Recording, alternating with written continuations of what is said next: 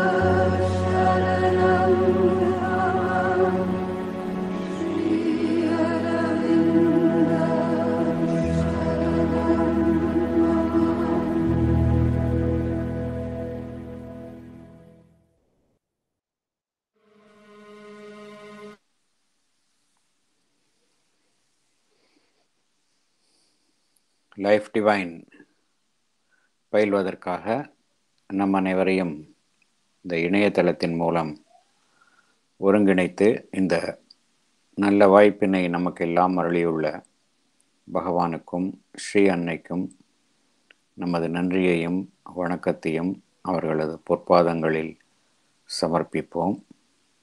இத்தருணத்தில் நம் மனதில் எழும் ஒவ்வொரு எண்ணத்தையும், நாம் இங்கு பேசும் ஒவ்வொரு வார்த்தையையும் அவர்களுக்கு காணிக்கையாக சமர்ப்பிப்போம். அனைவருக்கும் மாலை வணக்கம். நாம் லைஃப் டிவைனில் புக் 2 சாப்டர் 2 பார்த்துட்ருக்கோம். பிரம்மன் புருஷா ஈஸ்வரா மாயா பிரகிருதி சக்தி. போன செஷனில் பேராகிராஃப் 38 பார்த்தோம், 39 கொஞ்சம் பகுதி பார்த்தோம். இந்த செஷனில் பேலன்ஸ் என்ன மீதி உள்ள அந்த பகுதிகளை பார்க்கலாம். இதற்கு முன்னால் நாம் போன செஷனில் என்ன பார்த்தோம் என்பதை நினைவு கூறலாம். பகவான் இந்த கடைசி 2, 3, 4 பேராகிராஃப்ஸில் இந்த டைம் அண்ட் ஸ்பேஸ், காலமும் இடமும், இந்த காலமும் இடமும் எவ்வாறு இறையம்சத்தின் வெளிப்பாடுகளாக திகழ்கின்றன என்பது குறித்து தான் மிகவும் விளக்கமாக அவருடைய கருத்துக்களை வழங்கியுள்ளார்.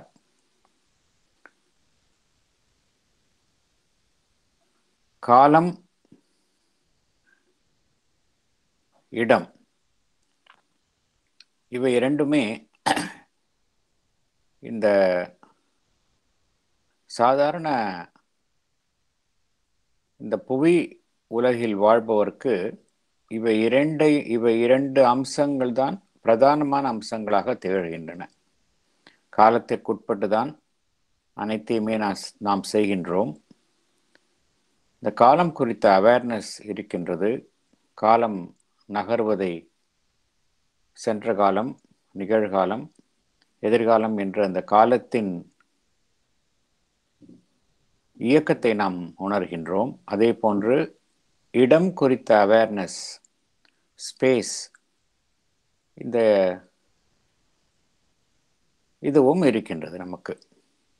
இவை இரண்டும் எவ்வாறு நாம் அந்த இறை அம்சத்துடன் பொருத்தி பார்ப்பது?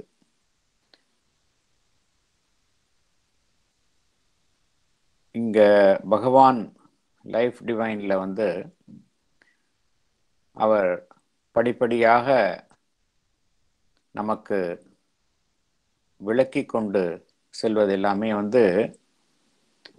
எதை நோக்கி நம்மை அழைத்து செல்கின்றது என்றால், நாம் வாழும் சாதாரண வாழ்க்கையில் இருந்து கொண்டு இந்த புவி உலகில் வாழ்க்கையில் வாழ்ந்து கொண்டு இந்த புவி உலகில் நாம் எதிர்கொள்ளும் ஒவ்வொரு விஷயத்தையும், அது சிறிய விஷயமாக இருந்தாலும் சரி, பெரிய விஷயமாக இருந்தாலும் சரி, அதை எவ்வாறு அந்த இறை மெய்மையுடன் பொருத்தி பார்ப்பது, அந்த நோக்கம்தான் பகவானினுடைய எழுத்துக்களில் காணப்படுகின்றது. ஏனென்றால் அவ்வாறு நாம் பார்க்கும் பொழுதுதான் நம்மால்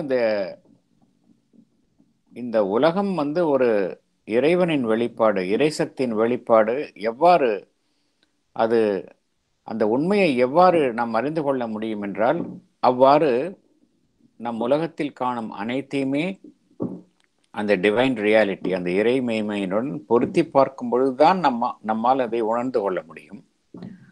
காலத்தையும் இடத்தையும் குறித்து பகவான் குறிப்பிடும் பொழுது என்ன கூறுகின்றார் என்றால், இந்த காலமும் இடமுமே அந்த டிவைன் ரியாலிட்டி, இறை மெய்மையினுடைய வெளிப்பாடுகள் தான் என்று பகவான் கூறுகின்றார். இந்த காலத்தின் இயக்கத்தை நம்மால் வெளியிலிருந்து பார்க்க முடியும். காலத்தின் இயக்கத்தில் நாம்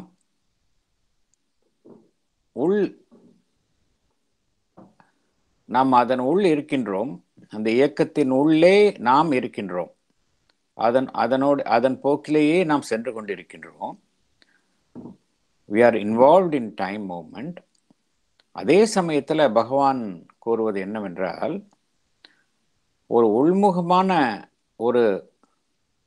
நம்முடைய அந்த இன்வர்ட் கான்சென்ட்ரேஷன், அகமுகமாக நம்மை திசை திருப்பி அந்த காலத்தின் இயக்கத்திலிருந்து நம்மை வெளியில் நிறுத்தி கொண்டு இந்த காலத்தின் இயக்கத்தை நம்மால் வெளியிலிருந்து பார்க்க முடியும் அப்படிங்கிறார். We can observe time. அப்படி பார்த்தோம் என்றால் என்ன உணர முடியும் என்றால், இந்த காலத்தை பார்ப்பதும் காலத்தின் இயக்கமும் ரிலேட்டிவ், ஒன்றோடு ஒன்று சார்புடையன என்பதை உணர்ந்து கொள்ள முடியும் என்று பகவான் குறிப்பிடுகின்றார். ஆனால் காலம் என்பது என்னவென்றால், காலம் என்பது உண்மை. இரண்டாவது, காலம் என்பது சாஸ்வதமானது. இந்த கருத்து தான் அடிப்படை கருத்து. காலத்தை குறித்த அடிப்படை கருத்து என்னவென்றால், டைம் இஸ் ரியல். இரண்டாவது, டைம் இஸ் இட்டர்னல், சாஸ்வதமானது. அதே போல space is real. Space is அந்த இன்ஃபினிட்டாக இருக்கக்கூடிய அந்த இறை அம்சம், ஃபைனைட், ஒரு குறிப்பிட்ட எல்லைக்குள் தன்னை வெளிப்படுத்திக் கொள்வதுதான் ஸ்பேஸ் என்பது. ஆகக்கூடியும் ஸ்பேஸ் என்பதும் டைம் என்பதும் இறைவனுடைய அந்த இறை அம்சத்தினுடைய வெளிப்பாடு. இந்த எவ்வாறு இந்த காலத்தை வெளியிலிருந்து பார்க்கும் பொழுது அந்த காலத்தின் இயக்கம் ஒரு ரிலேட்டிவ் மூவ்மெண்ட் ஆக தெரிகின்றது என்பதை பார்க்கும் பொழுது, ஒரு ஆழ்நிலை தியானத்துல காலத்தின் இயக்கம் நம்மால் அந்த காலம் மிக துரிதமாக சென்று காலத்தின் இயக்கத்தை நம்மால் எவ்வாறு உணர்கின்றோம் என்றால், ஒரு அரை மணி நேரம் தியானம் செய்யும் அந்த அனுபவத்தை நாம் ஒரு 5 நிமிடம் 10 நிமிடம் ஆனது போல்தான் உணர்கின்றோம். இது என்ன காரணம் என்றால், இந்த காலத்தின் இயக்கத்திலிருந்து நாம் விடுபட்டுக் கொள்கின்றோம். ஆகையால் எந்த அனுபவத்தை அடைகின்றோம் என்றால், நாம் எந்த அளவுக்கு அதிலிருந்து விடுபட்டுக் கொள்கின்றோமோ அந்த அளவுக்கு அந்த காலத்தின் இயக்கம் துரிதமாக நடைபெறுவது போல் நாம் உணர்கின்றோம். ஆகையால் தான் பகவான் கூறுகின்றார், காலத்தின் இயக்கமும் காலத்தை இயக்கத்திலிருந்து விடுபட்டு அந்த உற்று நோக்கும் அந்த நிலையும் ஒன்றோடு ஒன்று ரிலேட்டிவ் சார்புடையது என்று பகவான் குறிப்பிடுகின்றார். எது சார்பற்று இதை கடந்து இருப்பது என்றால், இந்த சாஸ்வத தன்மை, டைம் இஸ் இட்டர்னல், அதுதான் சாஸ்வத தன்மையுடையது. காலத்தின் இயக்கம் எதை பொறுத்து அமைகின்றது என்றால், எந்த நிலையில் இருந்து அதை நாம் பார்க்கின்றோம் அதை பொறுத்துதான் அந்த காலத்தின் இயக்கம் அமைகின்றது என்று பகவான் குறிப்பிடுகின்றார். காலத்தின் இயக்கத்தில் நம்மை மூழ்கி கொண்டு பார்க்கும் பொழுது காலம் மெதுவாக நகர்வது போல் இருக்கின்றது. அதிலிருந்து மெல்ல மெல்ல விடுவித்து கொள்ளும் பொழுது இந்த காலம் விரைவாக நகர்வது போல் நமக்கு அனுபவத்தை தருகின்றது என்கின்ற கருத்தை பகவான் குறிப்பிடுகின்றார். ஆகையால் காலத்தின் இயக்கம் என்பது ஒரு ரிலேட்டிவ் பினாமினன். காலம் என்ற ஒரு அம்சம் என்பது ஒரு சாஸ்வதமான ஒரு அம்சம், இட்டர்னல் பினாமினன். அது இட்டர்னலா இருக்கக்கூடியது. அங்க பினாமினலே கிடையாது, இட்டர்னல். இங்க இரண்டாவது, எந்த உணர்வு நிலையிலிருந்து நாம் பார்க்கின்றோமோ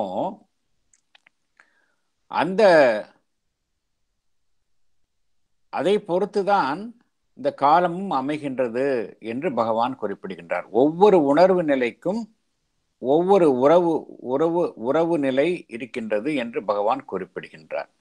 each state of consciousness has a different time relation அப்படிங்கிறார். எப்படி என்றால், நாம்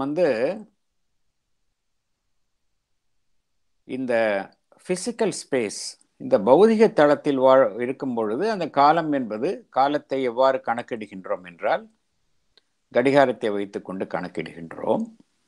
ஆனால் மனம் என்கின்ற உணர்வு நிலையில் இருக்கும் பொழுது வேறொரு வகையில் அந்த காலத்தின் இயக்கத்தை உணர்கின்றோம். பிசிக்கல் ஸ்பேஸ் வேறு, மைண்ட் ஸ்பேஸ் வேறு. இந்த பிசிக்கல் ஸ்பேஸ்ல காலத்தின் இயக்கத்தை நாம் அதை அளக்கக்கூடிய கருவிகளால் அளக்கின்றோம். ஆனால் மனதினாலும் நாம் உணர்கின்றோம், அந்த காலத்தின் இயக்கத்தை உணர்கின்றோம். அங்கு எந்த கருவியை வைத்து நம்மால் அளக்கின்றோம்? ஃபார் எக்ஸாம்பிள், மனதினால் ஒரு நிகழ்வை நாம் அசைபோடுகின்றோம். ஒரு குறிப்பிட்ட நேரம் அந்த நிகழ்வு நடந்தது போல் நாம் அதை நினைத்து பார்க்கின்றோம். அப்பொழுது ஒரு காலத்தின் இயக்கம் அங்கு நடைபெறுகின்றது. ஆனால் அதை எவ்வாறு நாம் அளக்கின்றோம்? நம்மால் அளக்க முடியவில்லை.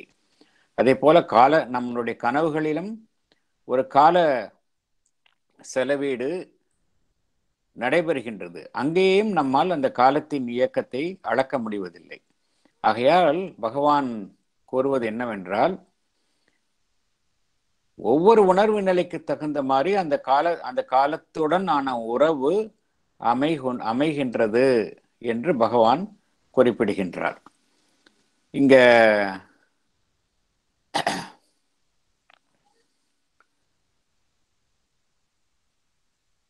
இன்னொரு கருத்தை பகவான் குறிப்பிடுகின்றார். என்ன குறிப்பிடுகின்றார் என்றால், அந்தந்த ஒவ்வொரு உணர்வு நிலை, வெவ்வேறு உணர்வு நிலைகளில் நாம் அந்த காலத்தின் இயக்கத்தை உணர்கின்றோம். பிசிக்கல் ஸ்பேஸ், பௌதிக தளத்தில் ஒருவாறு உணர்கின்றோம். மனம் என்கின்ற நிலையில் ஒருவாறு உணர்கின்றோம். மனதை கடந்து அந்த உயர் உணர்வு தளங்களில் அந்த காலம் என்பது வெவ்வேறாக, அங்கு காலத்தை குறித்த அனுபவம் வெவ்வேறாக கிட்டுகின்றது. ஆனால் பகவான் இங்கே கூறுவது என்னவென்றால், இந்த காலம் குறித்த நிலை, டைம் ஸ்டேட்டஸ், ஒவ்வொரு உணர்வு நிலைக்கும் ஒவ்வொரு காலம் குறித்த நிலை இருக்கின்றது. ஆனால் இந்த பௌதீக தளத்தில் தான் நாம் காலத்தை அளவிடும் பொழுது கடிகாரம் என்கின்ற ஒரு கடிகாரம் அல்லது வேறு நிறைய கருவிகள் இருக்கின்றன இன்றைக்கு காலத்தை அளவீடு செய்வதற்கு. ஆனால் இந்த வெவ்வேறு உணர்வு தலங்களில் அந்த காலத்தின் நிலைகள் மாறுகின்றன. அந்தந்த நிலைகளுக்கு ஏற்ப இந்த காலத்தை அளவீடும் அந்த முறைகளில்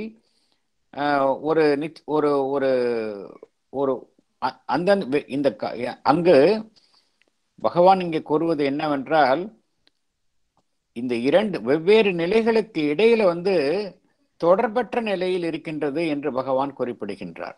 எவ்வாறு என்றால், there is no ascertainable correspondence of measure for each time status. இப்ப பௌதிக தளத்துல நம்ம கடிகாரம் என்பதை வைத்துக் கொண்டு அழைக்கின்றோம். மனம் என்கின்ற நிலையில எந்த விதமான ஒரு கருவியும் கிடையாது. மனதை கடந்து உயர்நிலையிலே செல்லும் பொழுதும் கூட அந்த காலத்தை அளவிடும் கருவி கிடையாது. அப்படி என்றால் என்ன பகவான் கூறுகின்றார் என்றால், இந்த காலத்தை அளவீடும் முறையில் ஒரு உறுதி செய்யப்பட்ட ஒரு தொடர்பு இந்த வெவ்வேறு நிலைகளுக்கு மத்தியில் கிடையாது என்று பகவான் குறிப்பிடுகின்றார். There is no ascertainable correspondence of measure. பௌதிக தளத்தில் ஒன்றுதான் காலத்தை அளவீடு செய்கின்றோம். அதற்கு உயர்நிலைகளில் செல்லும் பொழுது காலத்தை நம்மால் அளவீடு செய்ய முடியாது. இந்த கருத்தை தான் பகவான் குறிப்பிடுகின்றார். ஆகையால இந்த காலத்தை பொறுத்த ஒரு அளவீடு என்பது வெவ்வேறு தளங்களில் வெவ்வேறு மாதிரியாக இருக்கின்றது. ஒன்றோடு ஒன்று தொடர்பற்ற நிலையில் இருக்கின்றது என்று பகவான் குறிப்பிடுகின்றார். மற்றொரு கருத்து பகவான் என்ன கூறுகின்றார் என்றால், இந்த காலம் என்பது நாம் மனதினால் உணர்கின்றோம். வெறும் பௌதீக தளத்தில் மாத்திரம் உணர்வதில்லை, மனதினால் உணர்கின்றோம், நம்முடைய கனவு நிலையில் உணர்கின்றோம். அதே போன்று ஒரு ஆன்மீக உணர்வு நிலையில் நாம் உயரும் பொழுது அங்கு வேறு விதமாக காலம் என்பதை உணர்கின்றோம். ஆகையால் காலத்தை குறித்த நம்முடைய ஒரு பார்வை எவ்வாறு அமைகின்றது என்றால், காலம் என்பது புலன்களினால் அறிய முடியாத ஒன்றாக நாம் கருதுகின்றோம். That is, time is purely subjective என்று பகவான் குறிப்பிடுகின்றார். மனிதன் எவ்வாறு உணர்கின்றார் என்றால், time is purely subjective. Time என்பது ஒரு சப்ஜெக்டிவ், ஒரு புலன்களினால் அறிய முடியாத அம்சமாகத்தான் காலம் என்பதை உணர்கின்றோம். ஆனால் இடம் என்பதை நாம் அவ்வாறு உணர்வதில்லை. இடம் என்பது அது ஒரு திடப்பொருளினால், அது ஒரு உருவம் மூலம் அது வெளிப்படுத்தப்படுவதால் அதை நாம் ஒரு சப்ஜெக்டிவ் ஐட்டமாக உணர்வதில்லை. அதை நாம் அப்ஜெக்டிவாக உணர்கின்றோம். இந்த பகவான் என்ன கூறுகின்றார் என்றால், இந்த மனதினாலும் நாம் சில சமயம் அவ்வாறு எடுத்துக்கொள்ள முடியாது. காலம் என்பதை மட்டுமே நாம் ஒரு சப்ஜெக்டிவ் ஃபினாமினன் என்றோ, சப்ஜெக்டிவ் அம்சம், ஒரு புலன்களினால் அறிய முடியாது என்றோ, இடத்தை நாம் புலன்களினால் மட்டுமே அறிகின்றோம் என்றும் நாம் எடுத்துக்கொள்ள முடியாது என்று பகவான் குறிப்பிடுகின்றார். என்ன காரணம் என்றால், நம் மனதினாலும் நாம் இடத்தை இடம் குறித்த அனுபவத்தை நாம் அடைகின்றோம். நம்முடைய பௌதீக தளத்தில் நாம் இருப்பது அந்த மேட்டர் ஸ்பேஸ். ஆனால் மனோதளத்தில் இருப்பது நாம் மைண்ட் ஸ்பேஸ். இந்த மைண்ட் ஸ்பேஸ்ல பார்த்தோம் அப்படின்னா மனதினாலும் நாம் இடம் குறித்த அனுபவத்தை அடைகின்றோம். நாம் ஒரு இடத்தில் இருந்து கொண்டே வேறொரு இடத்தை குறித்த ஒரு அனுபவத்தை அடைய முடியும். உதாரணத்திற்கு ஒருவர் சென்னையில் இருந்து கொண்டே வேறொரு ஊரில் இருப்பது போன்ற ஒரு அனுபவத்தை மனதினால் அவரால் அடைய முடியும்.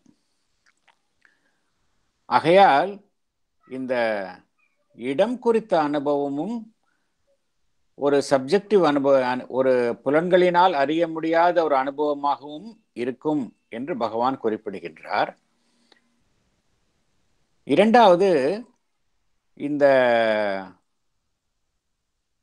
பௌதிக தளத்தில் இருக்கக்கூடிய அந்த இடம் என்கின்ற அம்சத்திற்கும் பௌதிக தளத்தில் அறியப்படக்கூடிய இடம் என்கின்ற அம்சத்திற்கும் மனோதளத்தில் அறியப்படக்கூடிய இடம் என்கின்ற அம்சத்திற்கும் இடையில் ஒன்றோடு ஒன்று தொடர்பு இருக்கின்றது என்று பகவான் குறிப்பிடுகின்றார்.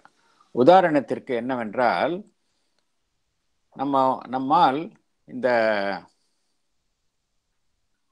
மனம் என்கின்ற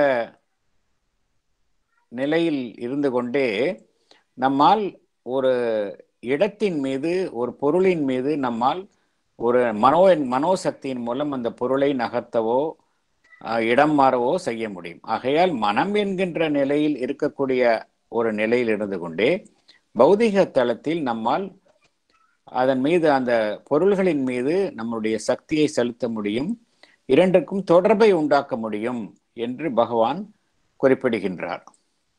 இரண்டாவது பகவான் குறிப்பிடுவது இந்த ஸ்பேஸ். அது ஸ்பேஸ் என்று எடுத்துக்கொண்டாலே, இடம் என்று எடுத்துக்கொண்டாலே, அது பௌதிக தளமாக இருந்தாலும் சரி, மனோதளமாக இருந்தாலும் சரி, அனைத்துமே அதனுடைய மூலம் எதுவென்றால் அது ஒரு ஸ்பிரிச்சுவல் எக்ஸ்டென்ஷன், மெய்ப்பொருளினுடைய ஒரு நீட்சி என்று பகவான் குறிப்பிடுகின்றார். அது சப்ஜெக்டிவாக பார்க்கும் பொழுது மனம் என்கின்ற நிலையில அது ஒரு தூய்மையான அம்சமாக காணப்படுகின்றது. அதே போன்று சென்ஸ், புலன்களினால் அறியப்படும் பொழுது அது ஒரு அப்ஜெக்டிவாக காணப்படுகின்றது. அதுதான் வித்தியாசமே ஒழிய அதனுடைய ஒரிஜினல் ஸ்டேட்டஸ் என்னன்னு பார்த்தோம் அப்படின்னா it is a spiritual extension என்று பகவான் குறிப்பிடுகின்றார். அப்புறம் பகவான் குறிப்பிடுவது என்னவென்றால், இந்த காலம் இடம் இரண்டையுமே நாம் சப்ஜெக்டிவாகவும் உணர்கின்றோம், அப்ஜெக்டிவாகவும் உணர்கின்றோம். இந்த இரண்டு நிலைகளுமே இந்த உணர்வு நிலையின் இரு பகுதிகள் தான் என்று பகவான் குறிப்பிடுகின்றார். Subjectivity and objectivity are only two sides of one consciousness. அதுதான் மனம். ஒன்லி நம்மளுடைய மென்டல் பர்செப்ஷன் தான். டைம், காலத்தை நம்ம சப்ஜெக்டிவாக பார்க்கின்றோம், இடம் என்பதை அப்ஜெக்டிவாக பார்க்கின்றோம். ஆனால் ஃபண்டமெண்டல் ஃபேக்ட் எது அப்படின்னு பார்த்தோம் அப்படின்னா எல்லாமே அந்த மெய்ப்பொருள், இரண்டுமே மெய்ப்பொருளினுடைய வெளிப்பாடு தான். என்ன நடைபெறுகின்றது என்றால் அந்த உணர்வு நிலையின் இயக்கம்தான், அனைத்துமே உணர்வு நிலையின் இயக்கம்தான். அதுதான் இந்த காலம் என்கின்ற அமைப்பின் மூலம் நிகழ்வுகளை ஏற்படுத்துகின்றது. அதன் மூலமாக காலத்தை நாம் உணர்கின்றோம். ஆகையால காலம் என்பது it is a movement of consciousness. ஏற்கனவே நாம் பார்த்திருக்கின்றோம், காலத்தையும் இடத்தையும் பகவான் குறிப்பிடும் பொழுது அது உணர்வு நிலையோடு சம்பந்தப்பட்டு தான் அவர் கூறுகின்றார். எவ்வாறு கூறுகின்றார் என்றால், இடம் என்பது it is a stable extension of space. காலம் என்பது மொபைல் எக்ஸ்டென்ஷன் ஆஃப் ஸ்பேஸ். இதுதான் பகவான் குறிப்பிடுது. ஏன்னா பேசிக்கலா இரண்டுமே மெய்ப்பொருளினுடைய வெளிப்பாடுகள். ஸ்பேஸ்ன்னு எதை கூறுகின்றோமோ அது இந்த இன்ஃபினிட்டாக இருப்பது இந்த ஃபைனைட் லெவல்ல தன்னை வெளிப்படுத்திக் கொள்கின்றது. ஆகையால் it is a stable extension of அந்த கான்சியஸ்னஸ். அதே போல காலம் என்பது it is a mobile extension of consciousness, நகரும் நிலையில் தன்னை வெளிப்படுத்திக் கொள்கின்றது என்று பகவான் குறிப்பிடுகின்றார். மேலும் பகவான் இங்க கூறுவது, இந்த காலம் அந்த என்கின்ற நிலையை குறித்து பகவான் கூறும் பொழுது அந்த மெய்ப்பொருள் எப்பொழுதுமே சாஸ்வதமான நிலையில் தான் இருக்கின்றது. It is eternal in it's status. ஆனால் பகவான் என்ன கூறுகின்றார் என்றால், இந்த ஸ்டேட்டஸ் ஆஃப் இட்டர்னிட்டி, அந்த சாஸ்வதமான தன்மையிலேயே அது 3 விதமான உணர்வு நிலைகளை எடுத்துக்கொள்கின்றது என்று பகவான் குறிப்பிடுகின்றார். நாம் பார்த்தோம், இந்த காலம் என்பதை குறிப்பிடும் பொழுது 2 நிலைகளை ஏற்கனவே பார்த்திருக்கோம். அந்த இந்த இறை அம்சம் தன்னை வெளிப்படாத நிலையில் இருக்கும் பொழுது அது எவ்வாறு காணப்படுகின்றது என்றால், அது டைம்லெஸ் இட்டர்னிட்டி என்ற நிலையில் காணப்படுகின்றது. காலத்திற்குட்பட்டு இந்த உலகத்தில், இந்த பிரபஞ்சத்தில் தன்னை வெளிப்படுத்தி கொள்ளும் பொழுது அது டைம் இட்டர்னிட்டி, காலத்திற்கு உட்பட்ட ஒரு சாஸ்வத பொருளாக தன்னை வெளிப்படுத்திக் கொள்கின்றது. இந்த 2 நிலைகளுக்கும் பொதுவான இருக்கக்கூடிய அம்சம் அந்த எட்டர்னிட்டி, அந்த சாஸ்வத தன்மை. ஏனென்றால் இந்த காலம் என்பது அந்த இறை மெய்ப்பொருளை சார்ந்து இருப்பதால் அந்த சாஸ்வத தன்மை மறைவது இல்லை. அது வெளிப்படாத நிலையிலும், காலத்திற்கு அப்பாற்பட்ட நிலையிலும் சரி, காலத்திற்கு உட்பட்ட நிலையிலும் சரி, அந்த சாஸ்வத தன்மை என்பது பொதுவான அம்சமாக காணப்படுகின்றது.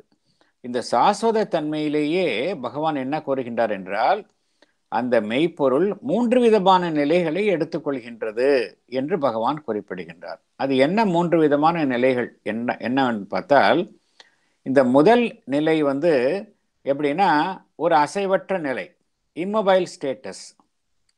அங்கே எவ்வாறு காணப்படுகின்றது அந்த மெய்ப்பொருள் எப்படின்னா, அது தன்னைத்தானே, தன்னுடைய கவனம் அனைத்தும், உணர்வு நிலை அனைத்தும் தனக்குள்ளேயே குவித்த நிலையில் காணப்படுகின்றது. Self absorbed and self consciousness.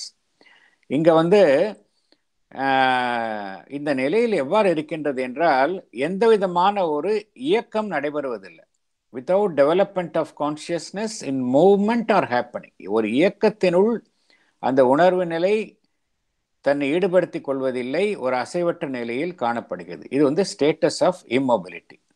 அதாவது பகவான் என்ன கூறுகின்றார் என்றால், இது எதற்காக பகவான் இவ்வாறு கூறுகின்றார் என்றால், இந்த டைம்லெஸ் இட்டர்னிட்டி, அந்த மெய்ப்பொருள், அந்த பரம்பொருள் ஒரு காலமற்ற நிலையில் இருந்து எப்படி காலத்திற்கு உட்பட்டு தன்னை வெளிப்படுத்திக் கொள்கின்றது என்பதை பகவான் விவரிக்கின்றார். இப்போ நாம் இருப்பது இந்த காலத்திற்குட்பட்ட இயக்கத்தில் தான் நாம் இருக்கின்றோம். இந்த காலத்திற்குட்பட்ட இயக்கமும் அந்த இறை அம்சம், இந்த இறை உணர்வின் அந்த வெளிப்பாடு என்று நாம் அறிகின்றோம். அதே போன்ற இந்த காலத்திற்கு அப்பாற்பட்ட நிலையிலும் அந்த மெய்ப்பொருள் இருக்கின்றது, டைம்லெஸ் ஸ்டேட்டஸ்லையும் இருக்கின்றது. எவ்வாறு இந்த டைம்லெஸ் ஸ்டேட்டஸ்லேருந்து எவ்வாறு இந்த நிகழ்வு நடைபெறுகின்றது, காலத்திற்கு உட்பட்ட இயக்கமாக நடைபெறுகின்றது என்பதை படிப்படியாக பகவான் அந்த தொடர்பை விவரிக்கின்றார். அந்த எல்லாம் கடந்த நிலைக்கும் காலத்திற்கு உட்பட்ட நிலைக்கும் இடையில் உள்ள தொடர்பை படிப்படியாக பகவான் விவரிக்கின்றார். முதல் நிலையில் எப்படி இருக்கின்றது? ஒரு அசைவற்ற நிலையில் இருக்குது. அங்க எந்த விதமான மூவ்மெண்ட்டும் இல்லை, இல்லையா? அந்த செல்ஃப், அந்த பிரம்மன் அந்த இடத்துல எப்படி இருக்கு? without development of consciousness in movement or happening. இது ஆதி நிலை. இரண்டாவது நிலையில எப்படி இருக்கு அப்படின்னா, அங்க இங்க எப்படி இந்த வெளிப்பாடு, மேனிஃபெஸ்டேஷன் எவ்வாறு எவ்வாறு நடைபெற போகின்றது என்பது குறித்த ஒரு திட்டத்துடன் அங்கு இந்த இரண்டாவது நிலை காணப்படுகின்றது. அந்த நிலையில எப்படின்னா, எந்த இலக்கை நோக்கி இந்த மேனிஃபெஸ்டேஷன், வெளிப்பாடு நடைபெற போகின்றது என்கின்ற ஒரு அம்சத்தினுடைய திட்டம் அங்கு இருக்கின்றது. இது இரண்டாவது நிலை. இந்த இரண்டாவது நிலையில எப்படின்னா, இந்த செகண்ட் ஸ்டேட்டஸ்ல இந்த முழுவதுமாக வெளிப்பாடு நடைபெறவில்லை. ஆனால் எவ்வாறு அந்த வெளிப்பாடு, காலத்திற்கு உட்பட்ட வெளிப்பாடு நடைபெற வேண்டும் என்கின்ற அந்த திட்டம் அங்கு அந்த நிலை அங்கு உருவாகுகின்றது. மூன்றாவது நிலையில் எப்படின்னா முழுவதுமாக அந்த வெளிப்பாடு நடைபெறுகின்றது. இந்த மூன்றாவது நிலையில் எப்படின்னா அங்கே அந்த பாஸ்ட், ப்ரெசன்ட் அண்ட் ஃபியூச்சர் மூன்று நிலைகளுமே அந்த காணப்படுகின்றது. எப்படி அந்த மூன்று நிலைகளுமே ஒரு ஒரு ஒரு மேப்ல பார்த்தோம் அப்படின்னா எப்படி அந்த ஒரு மேப்ல எல்லாமே இருக்கின்றதோ, அல்லது ஒரு ஆர்டிஸ்ட் ஒரு படத்தை வரையும் பொழுது அதனுடைய எல்லா டீட்டெயில்ஸையும் எல்லா விதமான விவரங்களையும் எவ்வாறு அவர் தன் மனதினுள் அமைக்கின்றாரோ, அல்லது எவ்வாறு ஒரு ஆர்கிடெக்ட் ஒரு கட்டடத்தை கட்டுபவர் அந்த கட்டடம் கொடுத்த அனைத்து விவரங்களையும் எவ்வாறு ஒரு திட்டமாக முதலில் தீட்டுகின்றாரோ, அதே போல இந்த மூன்றாவது நிலையில எப்படி காணப்படுகின்றது என்றால் இந்த காலத்தின் நிகழ்வுகள் ஒட்டுமொத்தமும் ஒரே நேரத்தில் அங்கு காணப்படுகின்றது. பாஸ்ட், பிரசன்ட் அண்ட் ஃபியூச்சர் எல்லாமே it is stand together. All the three time states are seen together as if in a map or settled design என்று பகவான் குறிப்பிடுகின்றார். இதை குறித்து பகவான் குறிப்பிடும் பொழுது it is a stable status of simultaneous integrality of time அப்படிங்கிறார். ஒரே நேரத்தில் கடந்த காலம், நிகழ்காலம், எதிர்காலம் எல்லாமே அங்கு பொருத்தப்பட்டு இருக்கின்றன. இந்த இந்த இந்த நார்மலா நம்ம பார்க்கும் பொழுது நம்மால பார்க்க முடியாது. ஒரு நார்மல் அவேர்னஸ்ல நமக்கு இந்த மாதிரி அந்த மூன்று நிலைகள் குறித்த இந்த சிமில்டேனியஸ் டைம் அவேர்னஸ் அது நமக்கு கிடையாது. நமக்கு கடந்த காலத்தை குறித்து தான் நமக்கு ஒரு ஒட்டுமொத்த பார்வை இருக்கின்றதை ஒழிய நம்மளுடைய கடந்த காலம், நிகழ்காலம், எதிர்காலம் என்ற மூன்றை குறித்த ஒட்டுமொத்த பார்வை இருப்பதே அல்ல. ஆனால் இந்த மூன்று வித காலம் குறித்த அவேர்னஸ் ஒரு யோக நிலையில உயர்ந்து செல்பவர்களுக்கு இது எட்டக்கூடும். அது ஒரு சாத்தியம் என்று பகவான் குறிப்பிடுகின்றார். ஏனென்றால் இந்த மூன்றாவது நிலை பகவான் குறித்த அந்த மூன்றாவது நிலையில தான் உண்மையிலேயே என்ன நடைபெறுகின்றது என்றால் இந்த காலத்திற்கு உட்பட்ட இயக்கம் நடைபெறுகின்றது. ப்ராசஸ் அங்க காலத்திற்கு உட்பட்ட இயக்கம் எதன் மூலமாக நடைபெறுகின்றது அப்படின்னு கேட்டோம் அப்படின்னா இந்த கான்சியஸ்னஸ் ஃபோர்ஸ் அந்த இதெல்லாமே நடைபெறுகின்றது என்றால் இதை நடைபெற செய்கின்றது என்றால் இந்த கான்சியஸ்னஸ் ஃபோர்ஸ், இந்த சித் சக்தி அதுதான் இந்த காலத்திற்கு உட்பட்ட இயக்கத்தை நடைபெற செய்கின்றது என்று பகவான் குறிப்பிடுகின்றார். இதுதான் டைம் மூவ்மெண்ட்.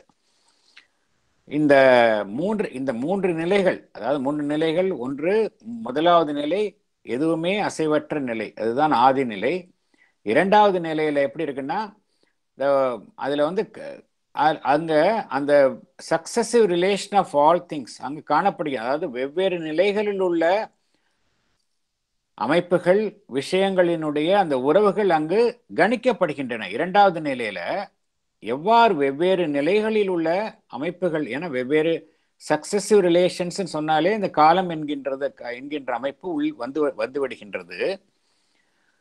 இந்த சக்சசிவ் ரிலேஷன் எவ்வாறு இருக்க வேண்டும், பொருள் அந்த வெவ்வேறு காலங்களுக்கு உட்பட்ட அமைப்புகளில் இடையே உள்ள உறவு எவ்வாறு அமைய வேண்டும் என்கின்ற அந்த உணர்வு நிலை இரண்டாவது நிலையிலேயே வந்துவிடுகின்றது. இந்த மூன்றாவது நிலையில தான் முழுவதுமாக அந்த காலத்திற்குட்பட்ட வெளிப்பாடு வருகின்றது. வரும்பொழுதே அங்கு எப்படி வருகின்றது என்றால் இந்த மூன்று நிலைகளும் ஒரே நேரத்தில் அங்கு உணரப்படுகின்றன. பாஸ்ட், பிரசன்ட் அண்ட் ஃபியூச்சர் மூன்றுமே அந்த உணர்வு நிலையில் ஒன்றாக உணரப்படுகின்றன.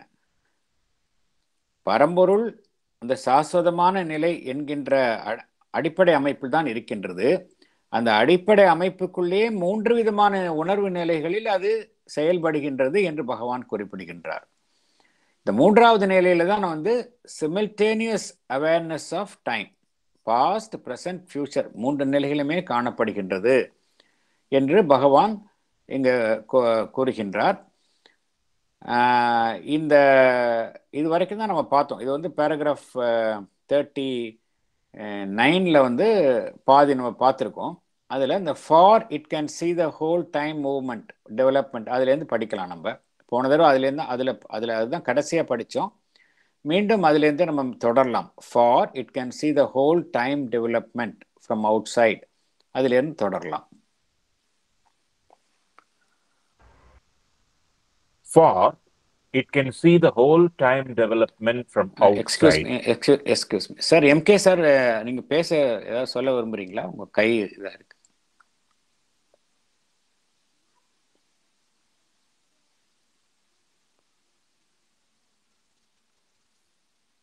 ஓகே, சுந்தர் சார் ப்ரொசீட் பண்ணுங்க. Yes. தேவகி எஸ். அந்த 8வது கர்ப்பம் பரமாத்மாவின் ஜனனம், அந்த பேக்ரவுண்ட்ல பார்த்தோம்னா the time space between 7th garbham and 8th garbham is number 1. When Bhagavan garbhattukulla vandutar, it is slowly a fetal status, then becomes an embryo, then becomes, with form and all that. கர்ப்பத்துக்குள்ளே வளர்ந்துருக்கார். Third, அவர் ஜனனமான பிறகு அவருக்கு எல்லாம் தெரியும், எங்க வந்திருக்கேன், எதற்காக வந்திருக்கேன், இனிமே என்ன நடக்கணும் தெரியும். இப்படி நினைச்சுக்கலாமா? Is it proper to understand it like this? நினைச்சுக்கலாம். ஏன்னா என்ன காரணமா, இது எல்லாமே இந்த எல்லாமே சிம்பாலிக் ட்ரூத்ஸ் தான். see they represent spiritual truths. ஆமா, நிச்சயமாக நம்ம அதை ரிலேட் பண்ணி பார்த்துக்கலாம். பண்ணக்கூடாது. ஏன்னா எல்லாமே that also represents a symbolically the spiritual truth தான், இல்லையா? நம்மளுடைய புராணங்கள் எல்லாமே symbolic representation of some eternal truth. We can relate. தான் எனக்கு தோணுகின்றது. Okay okay okay, thanks. இல்ல, மைண்ட்ல உள் வாங்கிக்கிறது கொஞ்சம் ஈஸியா இருக்கு. Yes, sure. Extremely complex theories and complex sentences. ஆமா. Okay, thank you.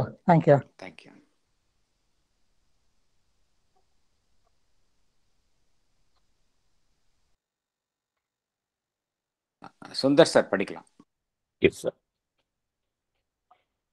For it can see the whole time development from outside or from above the moment.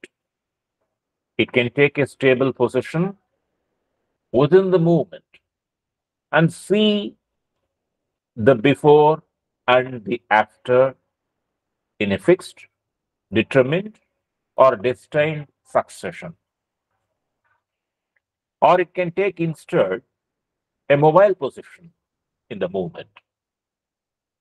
Itself move with it from moment to moment and see all that has happened receding back into the past and all that has to happen coming towards it from the future. Or else it may concentrate on the moment it occupies and see nothing but what it is, but what is in that moment and immediately around or behind it.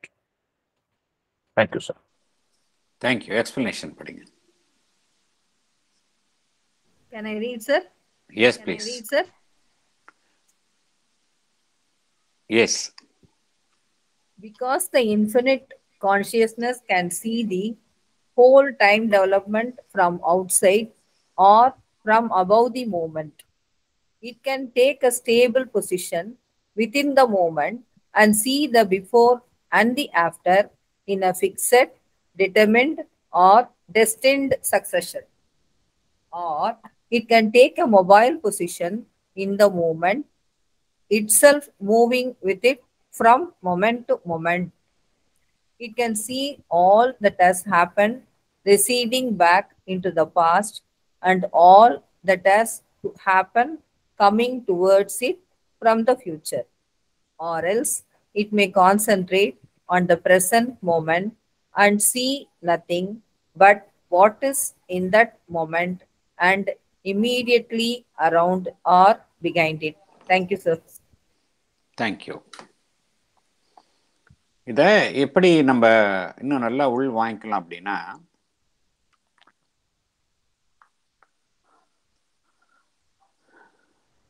இந்த பரம்பொருள் சச்சிதானந்தா அது சாஸ்வதமான ஒரு நிலையில் இருக்கின்றது. அடிப்படையில் பார்த்தோம்னா அது சாஸ்வதமான நிலையில் இருக்கின்றது. எப்படி நம்ம சச்சிதானந்தா என்பது அந்த one, it is a one without second, அது நாம் நன்கு உணர்ந்த அந்த கான்செப்ட் இல்லையா? இந்த ஒன்னஸ் அங்கே சச்சிதானந்தா எப்பொழுதுமே ஒன்றாகத்தான் இருக்கின்றது. அது பலவாறாகவும் காணப்படுகின்றது. ஆனால் அந்த ஒன்னஸ் எப்பொழுதுமே மாறுவது இல்லை. அதே போன்று அந்த சச்சிதானந்தா அதனுடைய அடிப்படை அம்சம் எதுவென்றால் இட் இஸ் இட்டர்னல். அதுக்கு ஆதியும் அந்தமும் கிடையாது. இதை நாம் புரிந்து கொள்ள முடியும். இறைவனுக்கு ஆதியும் அந்தமும் கிடையாது என்பதை நம்மால் புரிந்து கொள்ள முடியும். சரி, ஆதியும் அந்தமும் கிடையாது அப்படின்னா பகவான் ஸ்ரீ அரவிந்தர் என்ன கோருகின்றார்? அந்த பரம்பொருள் ஆதியும் அந்தமும் இல்லாத இருந்தாலும் கூட அந்த பரம்பொருள் என்ன செய்கின்றது? காலத்திற்கு உட்பட்ட இயக்கத்தினுள்ளும் தன்னை ஈடுபடுத்திக் கொள்கின்றது. எப்படி அந்த ஏகமாக இருக்கும் அந்த பொருள் பலவாறாக காணப்படுகின்றதோ, அவ்வாறு பலவாறாக காணப்பட்டாலும் அதற்கு பின்னால் அந்த ஒருமைத்தன்மை, இந்த ஒன்னஸ் இழந்து விடுவது இல்லையோ, அதே போன்று காலத்திற்கு அப்பாற்பட்ட இந்த அம்சம் பரம்பொருள் காலத்திற்குட்பட்டு தன்னை வெளிப்படுத்திக் கொள்கின்றது. அவ்வாறு வெளிப்படுத்தி கொண்டாலும் அதனுடைய அடிப்படை அம்சமான அந்த சாஸ்வதத்தன்மை, அந்த இட்டர்னல் நேச்சர், அது மாறுவதில்லை என்று கோருகின்றார். இங்கு எது இந்த காலத்திற்குட்பட்டு தன்னை ஈடுபடுத்திக் கொள்கின்றது, எதனுடைய இயக்கம் இந்த காலத்திற்கு உட்பட்டு தன்னை ஈடுபடுத்திக் கொள்கின்றது என்பதை பார்த்தா நம்மளுக்கு புரிந்து கொள்ள முடியும். சச்சிதானந்தா தான் எல்லாமேங்கிறது தெரியும். பேசிக் ஃபார்முலா அது. எப்படி 1+1=2 அப்படிங்கிற ஒரு மேத்தமேட்டிக்கல் ஃபார்முலா நம்மளுக்கு அடிப்படையாக இருக்கின்றதோ, அதே போல லைஃப் டிவைன்ல அடிப்படை ஃபார்முலா என்ன அப்படின்னா, இங்க பிரபஞ்சத்துல எதுவுமே சச்சிதானந்தாவை தவிர வேறு எதுவுமே கிடையாது. இதுதான் அடிப்படை உண்மை, பகவான் எடுத்துரைக்கின்ற அடிப்படை உண்மை. இந்த உண்மையில பார்க்கும் பொழுது எது காலத்திற்கு உட்பட்டு காலத்திற்கு அப்பாற்பட்ட நிலையிலும் இருக்கின்றது, காலத்திற்கு உட்பட்டு எது பார்த்தோம் அப்படின்னா பரம்பொருள்னு சொல்லலாம். பட் பரம்பொருளிலேயே எந்த அம்சம் பார்த்தோம்னா அந்த கான்சியஸ்னஸ், சச்சிதானந்தாவில் இருக்கக்கூடிய அந்த சிட் சக்தி, அதுதான் காலத்திற்கு அப்பாற்பட்ட நிலையிலும் இருக்கின்றது, காலத்திற்கு உட்பட்ட நிலையிலும் தன்னை ஈடுபடுத்திக் கொள்கின்றது. அப்படின்னா என்ன அர்த்தம்? It is a infinite consciousness. எல்லையற்ற நிலையிலிருந்து இருக்கக்கூடிய அந்த இன்ஃபினிட் கான்சியஸ்னஸ் காலத்திற்கு உட்பட்ட நிலையில் தன்னை வெளிப்படுத்திக் கொள்கின்றது. அவ்வாறு வெளிப்படுத்திக் கொள்ளும் பொழுது அந்த கான்சியஸ்னஸ், அந்த உணர்வு நிலை 3 விதமான நிலைகளில் இருக்கின்றது என்று பகவான் குறிப்பிடுகின்றார். அந்த கான்சியஸ்னஸ் 3 விதமான நிலை. ஏன்னா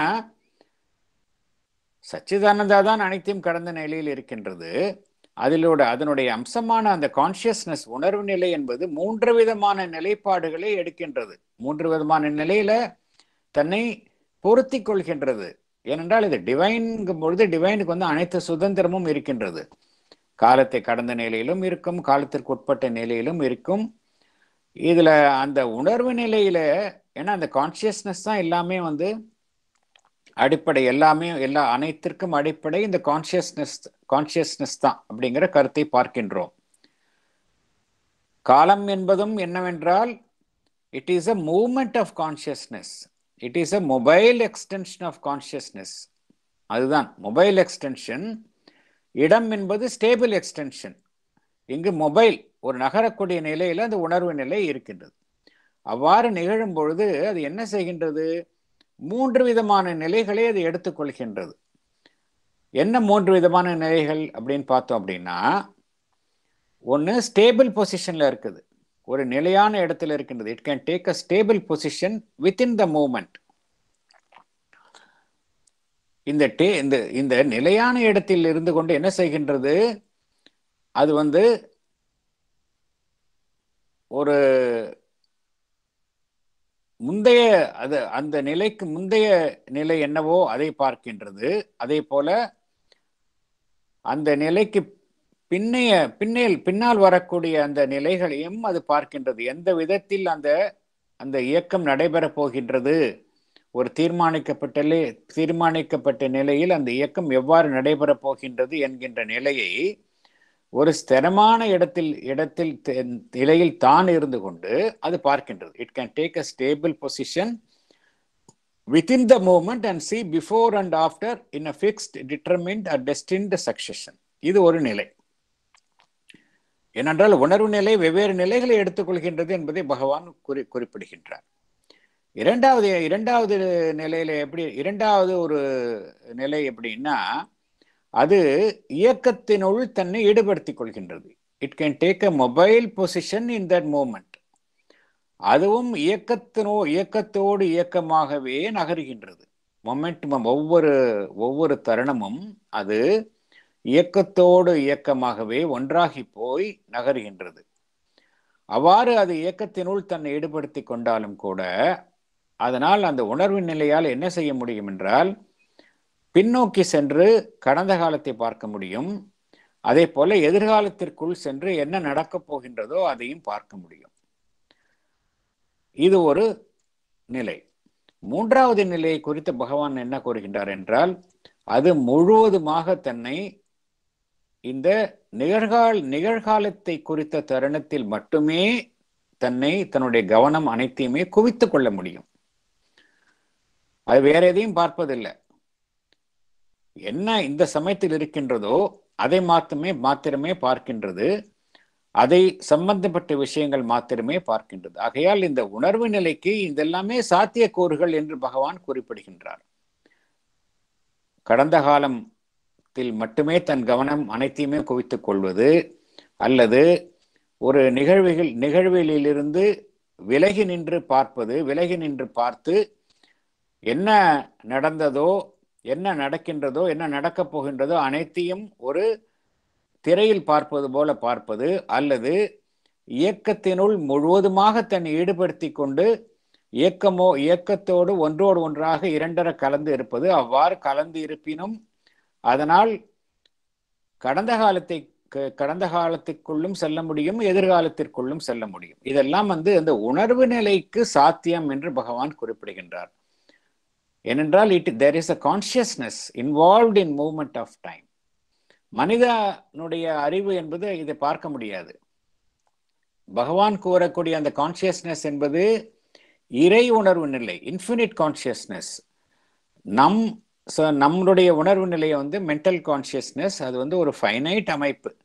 நம்மால அந்த ப்ரெசண்ட்ல என்ன இருக்கோ அதுதான் பார்க்க முடியும், வேற எதுவுமே நம்மளால பார்க்க முடியாது. பட் இன்ஃபினிட் கான்சியஸ்னஸ்க்கு இந்த காலத்தின் இயக்கத்தில் தன்னை ஈடுபடுத்தி கொண்டாலும் அது எல்லா நிலைகளிலும் அது இருக்க முடியும் என்று பகவான் குறிப்பிடுகின்றார்.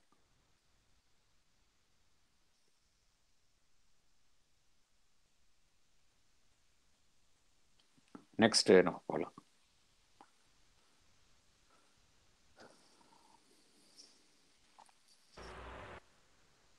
All these positions can be taken by the being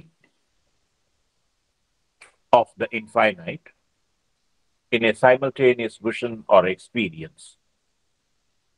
It can see time from above and inside time, exceeding it and not within it. It can see the timeless, develop the time moment without seeing to be timeless. It can embrace the whole moment in a static and a dynamic vision and put out at the same time something of itself into the moment vision. Thank you, sir.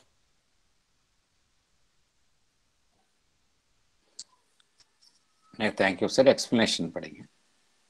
Sir, படிக்கிறீங்களா? படிங்க madam. The being of the infinite takes all these positions in a simultaneous vision or experience.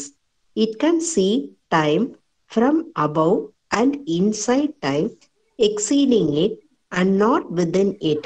It can see the timeless, develop the time movement, and yet never ceases to be timeless. It can embrace the whole time movement in a static and a dynamic vision. It can put out at the same time something of itself into the moment vision. Thank you, sir. Thank you. Thank you.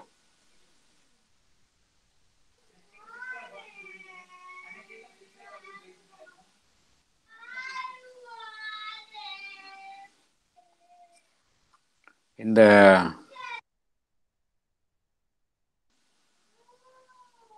பரம்பொருள் எல்லா நிலைகளையுமே ஒரே நேரத்தில் எடுக்க முடியும். இன் அ சிமில்டேனியஸ் vision and experience. இது ஏற்கனவே பார்த்த கருத்து தான். மீண்டும் மீண்டும் பகவான் அதை வலியுறுத்துகின்றார். காலத்திற்கு அப்பாற்பட்ட நிலையில் காலத்திற்கு மேலுள்ள நிலை இருந்து கொண்டு காலத்தின் இயக்கத்தை பார்க்கின்றது. காலத்திற்கு உட்பட்ட நிலையில் தன்னை ஈடுபடுத்தி கொண்டு இருந்தாலும் அது அதையும் கடந்து இருக்கின்றது. காலத்திற்கு உட்பட்ட நிலையில் இருந்தாலும் அது அதையும் கடந்து இருக்கின்றது. அதே போல காலம் என்கின்ற நிலையில் இருந்து கடந்து, டைம்லெஸ் ஸ்டேட், காலம் என்கின்ற நிலையிலிருந்து காலம் என்கின்ற நிலைக்கு அப்பால் இருந்து கொண்டு காலம் என்கின்ற இயக்கத்தை அது உருவாக்குகின்றது. இருந்தாலும் காலம் என்கின்ற இயக்கத்தை அது உருவாக்கினாலும் கூட அது காலத்திற்கு அப்பாற்பட்ட நிலையில் இருக்கக்கூடிய அந்த அம்சத்தை அது இழந்து விடுவது கிடையாது. It can develop, it can see the timeless, develop the time movement, and yet it never ceases to be timeless. அதாவது பகவான் இங்க அந்த எப்படி அந்த பரம்பொருளினுடைய அடிப்படை அம்சமே என்னன்னு பார்த்தோம் அப்படின்னா, அது இட் இஸ் இன்டிட்டர்மினபிள். எந்த விதமான ஒரு வரையறைக்கும் உட்படாதது என்பதை மீண்டும் மீண்டும் பார்க்கின்றோம். எந்த விதமான வரையறைக்கும் உட்படாத அந்த பரம்பொருள் வரையறைக்குட்பட்ட ஒரு அம்சத்திற்குள் தான் இங்க பிரபஞ்சத்தில் தன்னை வெளிப்படுத்திக் கொள்கின்றது. இருந்தாலும் அது அனைத்தையும் கடந்து இருக்கின்றது என்கின்ற உண்மையை மீண்டும் மீண்டும் பார்க்கின்றோம். இந்த இன்டிட்டர்மினபிள் ஒரு குறிப்பிட்ட ஒரு ஃபைனைட் அம்சத்துக்குள் தன்னை வெளிப்படுத்தி கொண்டாலும் it is beyond all these things என்கின்ற கருத்தை மீண்டும் மீண்டும் இங்கே பகவான் குறிப்பிடுவது. அதே போல பரம்பொருளினுடைய அடிப்படை அம்சமே காலத்தை கடந்து இருக்கும் நிலை. இருந்தாலும் அது காலத்திற்கு உட்பட்ட நிலையிலும் அது தன்னை ஈடுபடுத்திக் கொள்கின்றது, வெளிப்படுத்திக் கொள்கின்றது. இருந்தாலும் காலத்தை கடந்த நிலை இருக்கும் என்கின்றது அம்சம் எப்பொழுதுமே இருக்கின்றது. அதன் உடனேயே இருக்கின்றது. It never Jesus to be timeless என்று பகவான் குறிப்பிடுகின்றார். காலத்தின் இயக்கத்தில் தன்னை ஈடுபடுத்தி கொண்டாலும் காலம் கடந்த நிலையில் இருக்கும் அந்த அம்சத்தை அது இழந்து விடுவது இல்லை என்று பகவான் குறிப்பிடுகின்றார். அந்த முழு காலம் என்கின்ற இயக்கத்தை அது முழுவதுமாக தழுவி இருந்தாலும் சரி, அது ஒரு ஸ்டாட்டிக் நிலையிலும் அசைவற்ற நிலையிலும் சரி, இயங்கும் நிலையிலும் சரி, இந்த இரண்டு நிலையிலுமே அது காலம் என்கின்ற இயக்கத்தை அது தழுவி இருக்கக்கூடும். ஆகையால் இருந்தாலும் கூட அதனுடைய அடிப்படை அம்சம் இந்த காலத்தை கடந்த நிலை. அது எக்காலத்திலும் அது மாறுவது இல்லை என்று பகவான் இங்கு குறிப்பிடுகின்றார். நெக்ஸ்ட் போலாம் நம்ம.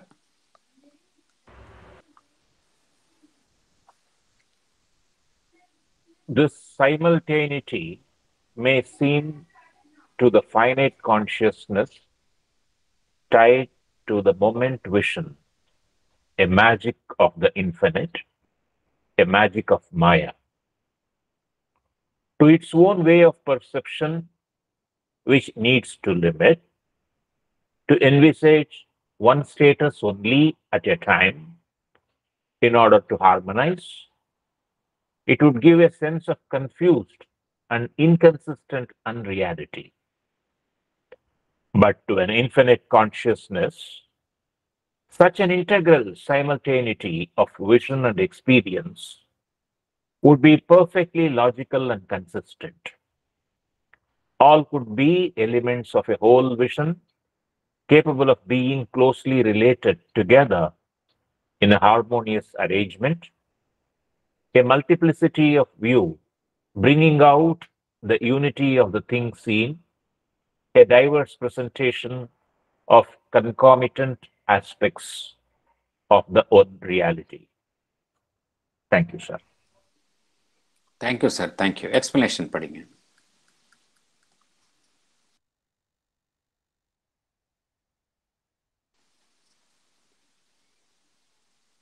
படிக்கட்டுமாங்க சார்? படிங்க மேடம், படிங்க. Our mental consciousness is finite. It is tied to the moment vision or the particular moment. This simultaneous awareness of past, present, and future of the infinite appears to the limited mind as a magic of Maya. Our mind is tied to its own way of perception, which needs to limit itself. It can envisage one status only at a time in order to harmonize. Therefore, the simultaneous awareness of the three states of time would give a sense of confused and inconsistent unreality to our mind. But to an infinite consciousness, such an integral simultaneity of vision and experience would be perfectly logical and consistent. All would be constituent elements of a whole vision. They could be capable of being closely related together in a harmonious arrangement. Here, it is seen as a multiplicity of view, bringing out the unit of the thing seen. It is a diverse presentation of coexisting aspects of the one divine reality. Thank you, sir. Thank you, madam. Thank you.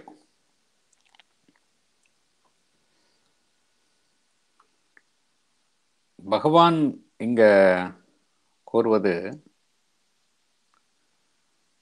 இந்த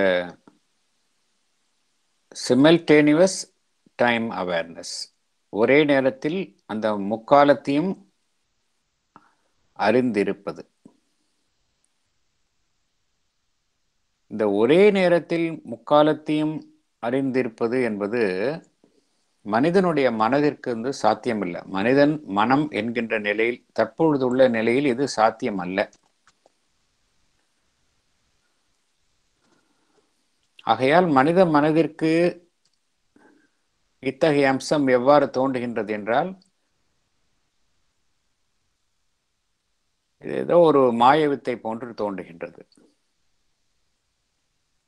ஒரே நேரத்தில் ஒருவருக்கு கடந்த காலம், நிகழ்காலம், எதிர்காலம் எல்லாம் ஒரே நிமிஷத்துல அந்த அவேர்னஸ் வந்தது அப்படின்னா, மனித மனம் என்ன செய்கின்றது, அதை எவ்வாறு பார்க்கின்றது என்றால், இது ஒரு மாயவித்தை என்றுதான் அது பார்க்கின்றது.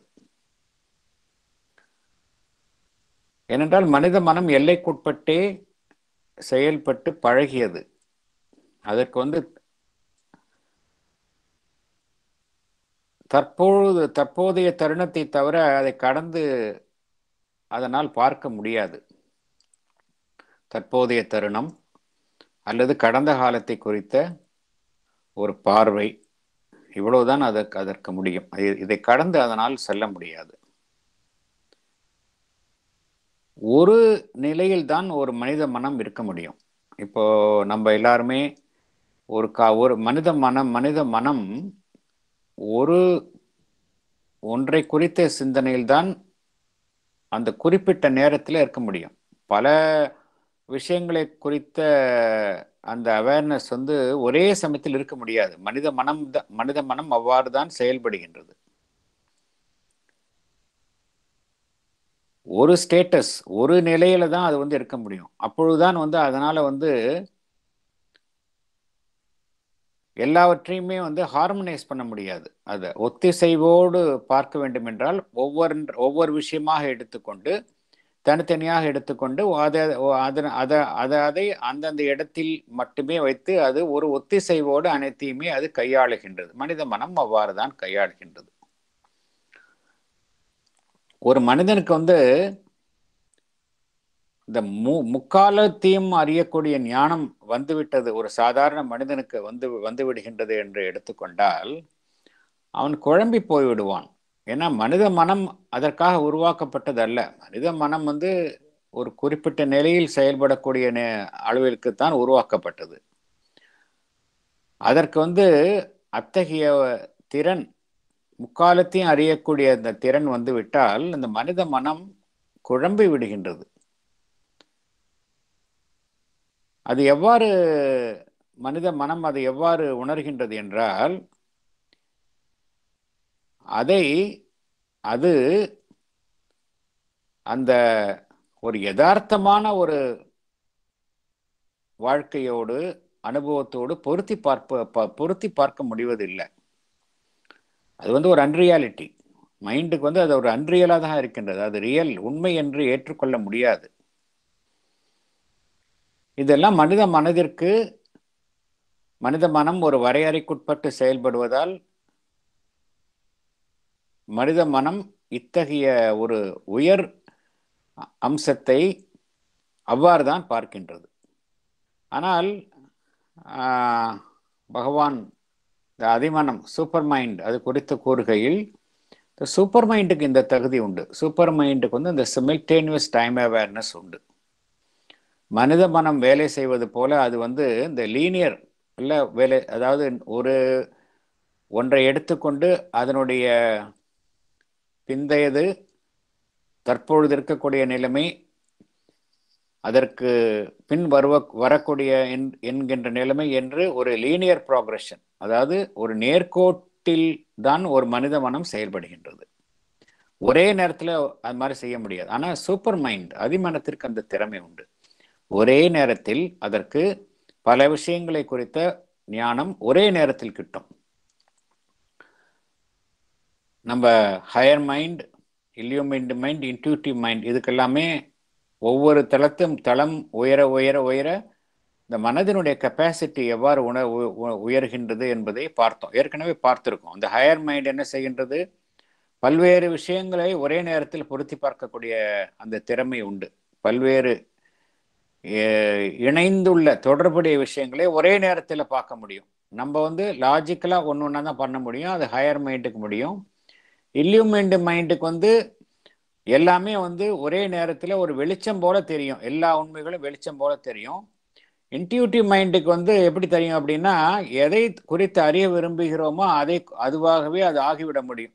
இது மனித மனம் வெவ்வேறு நிலைகளில் உயரும் பொழுது அதனுடைய திறமையும் உயருகின்றது. அதே போல அது ஒரு சூப்பர் மைண்ட், சூப்பர்மெண்டல் ஸ்டேட்டஸில் உயரும் பொழுதும் சரி, அதற்கு மேலுள்ள தளங்களுக்கும் செல்லும் பொழுதும் சரி, மனித மனம் உயர் ஹையர் கான்சியஸ்னஸில் செயல்படும் பொழுது அந்த முக்காலமும் குறித்த அந்த அவேர்னஸ் அதுக்கு கிட்டுகின்றது. சிமில்டேனியஸ் அவேர்னஸ் ஆஃப் டைம் என்று பகவான் குறிப்பிடுகின்றார். இது எப்பொழுது கிட்டும் என்றால், இந்த உணர்வு நிலை ஒரு எல்லையற்ற நிலையை தாண்டும் பொழுது தான் உணர முடியும். இன்ஃபினிட் கான்சியஸ்னஸ், மனித மனம் என்கின்ற ஒரு எல்லைக்குட்பட்ட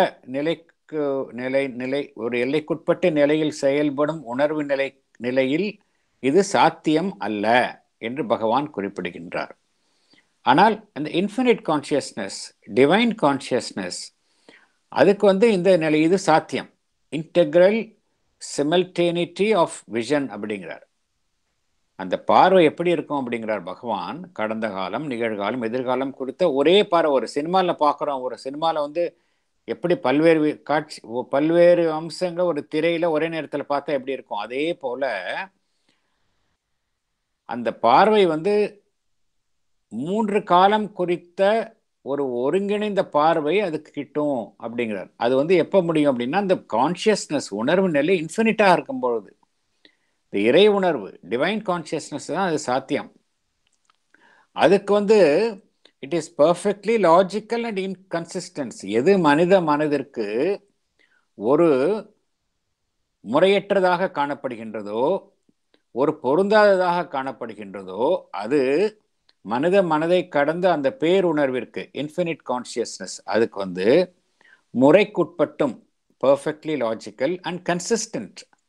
கன்சிஸ்டன்ட்னா பொருந்தி, ஒன்றுக்கு ஒன்று, அது சரியான இடத்தில் அது அமைந்திருக்கின்றது அவ்வாறு தான் அது உணரும். அந்த முழு பார்வையில் எல்லா விஷயங்களுமே வெவ்வேறு அங்கங்களாக அது அமையும். ஒரு முழு பார்வை கிட்டுகின்றது, ஹோல் விஷன். மனித மனதிற்கு இந்த ஹோல் விஷன் என்பது கிடையாது. நம்மளுக்கு மொமெண்ட்ரி விஷன், இந்த நேரத்தில் என்னவோ அதுதான், அதை வச்சு தான் நான் முடிவு பண்ணுறேன். மனம் அவ்வாறு தான் செயல்படுகின்றது. மனித மனதிற்கு ஹோலிஸ்டிக் விஷன் கிடையாது, தொலைநோக்கு பார்வையும் கிடையாது. இங்கே தொலைநோக்கு பார்வை என்பது எதிர்காலத்தை குறித்த ரியல் விஷன், அது கிடையாது நமக்கு. அது எல்லாமே அவ்வாறு செயல்பட்டாலும் கூட அந்த இறை பேர் உணர்வுல எல்லாமே ஒரு ஒத்திசைவோடு செயல்படும் அப்படிங்கிறார் பகவான். அங்க ஒத்திசைவற்ற நிலையில் இருக்காது, எல்லாமே தெரிந்தாலும் கூட அங்க ஒரு ஒத்திசைவோடு செயல்படும் என்று பகவான் குறிப்பிடுகின்றார். இங்க ஒரு மல்டிப்ளிசிட்டி வியூ, பல்வேறு அம்சங்கள் குறித்த பார்வை கிடைக்கின்றது. மல்டிப்ளிசிட்டி ஆஃப் வியூ, பல்வேறு விஷயங்கள் குறித்த பார்வை கிட்டுகின்றது. அவ்வாறு பல்வேறு விஷயங்கள் குறித்த பார்வை கிட்டினாலும் அந்த பல்வேறு விஷயங்களுக்கு பின்னால் உள்ள அந்த ஒருமைத்தன்மையை அங்கு காணப்படுகின்றது. மல்டிப்ளிசிட்டி ஆஃப் வியூ எதை வெளிக்காட்டுகின்றது என்றால் அதற்கு பின்னால் உள்ள இந்த ஒருமைத்தன்மையை வெளிக்காட்டுகின்றது என்று பகவான் குறிப்பிடுகின்றார். It is a diverse presentation of coexisting aspects of one divine reality. இறைமயமை என்பது ஒன்றுதான், அதில் வெவ்வேறு அம்சங்கள் காணப்படுகின்றன. வெவ்வேறு அம்சங்களும் பொருந்தி ஒன்றோடு ஒன்று இணைந்த நிலையில் அங்கு காணப்படுகின்றன. இதுவெல்லாம் எப்பொழுது சாத்தியம் என்றால் இந்த மனித மனதை கடந்து உயர் உணர்வு நிலைக்கு செல்லும் பொழுது இதெல்லாம் சாத்தியம் என்று பகவான் குறிப்பிடுகின்றார்.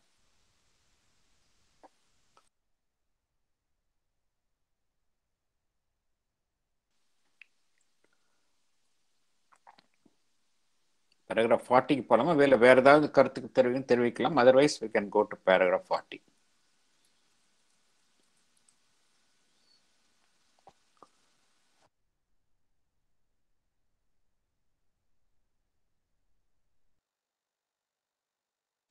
paragraph 40 போலாம் நம்ம. Yes. Paragraph 40. If there can be this simultaneous multiplicity of self-presentation of one reality, we see that there is no impossibility in the coexistence of a timeless eternal and a time eternity.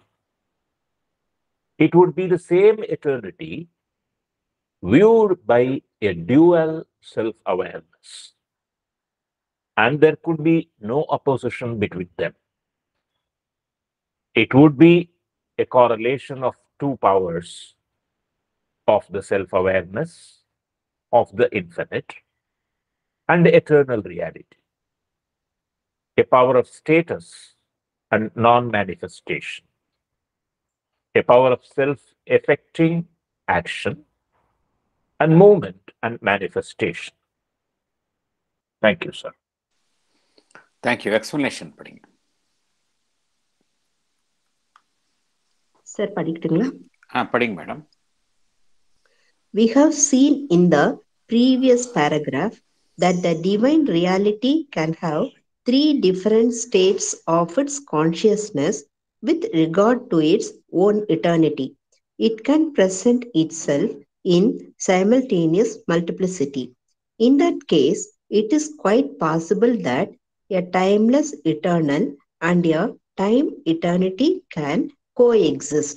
It would be the same eternity viewed by a dual self-awareness, timeless and time, without any opposition between them. It would be a correlation of two powers of the self-awareness of the infinite and eternal reality, a power of status and non-manifestation on one side, and a power of self-affecting action and movement and manifestation on the other side. Thank you, sir. Thank you. இந்த பகவான் இது வந்து final paragraph of the chapter. It's a very long chapter, கிட்டத்தட்ட 40 paragraphs, பெரிய chapter இது. அதை முடிக்கின்றார்.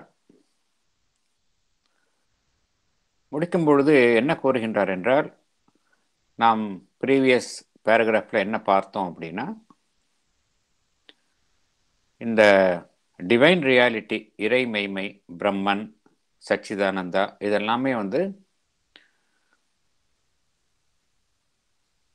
அதனுடைய அடிப்படை அம்சம்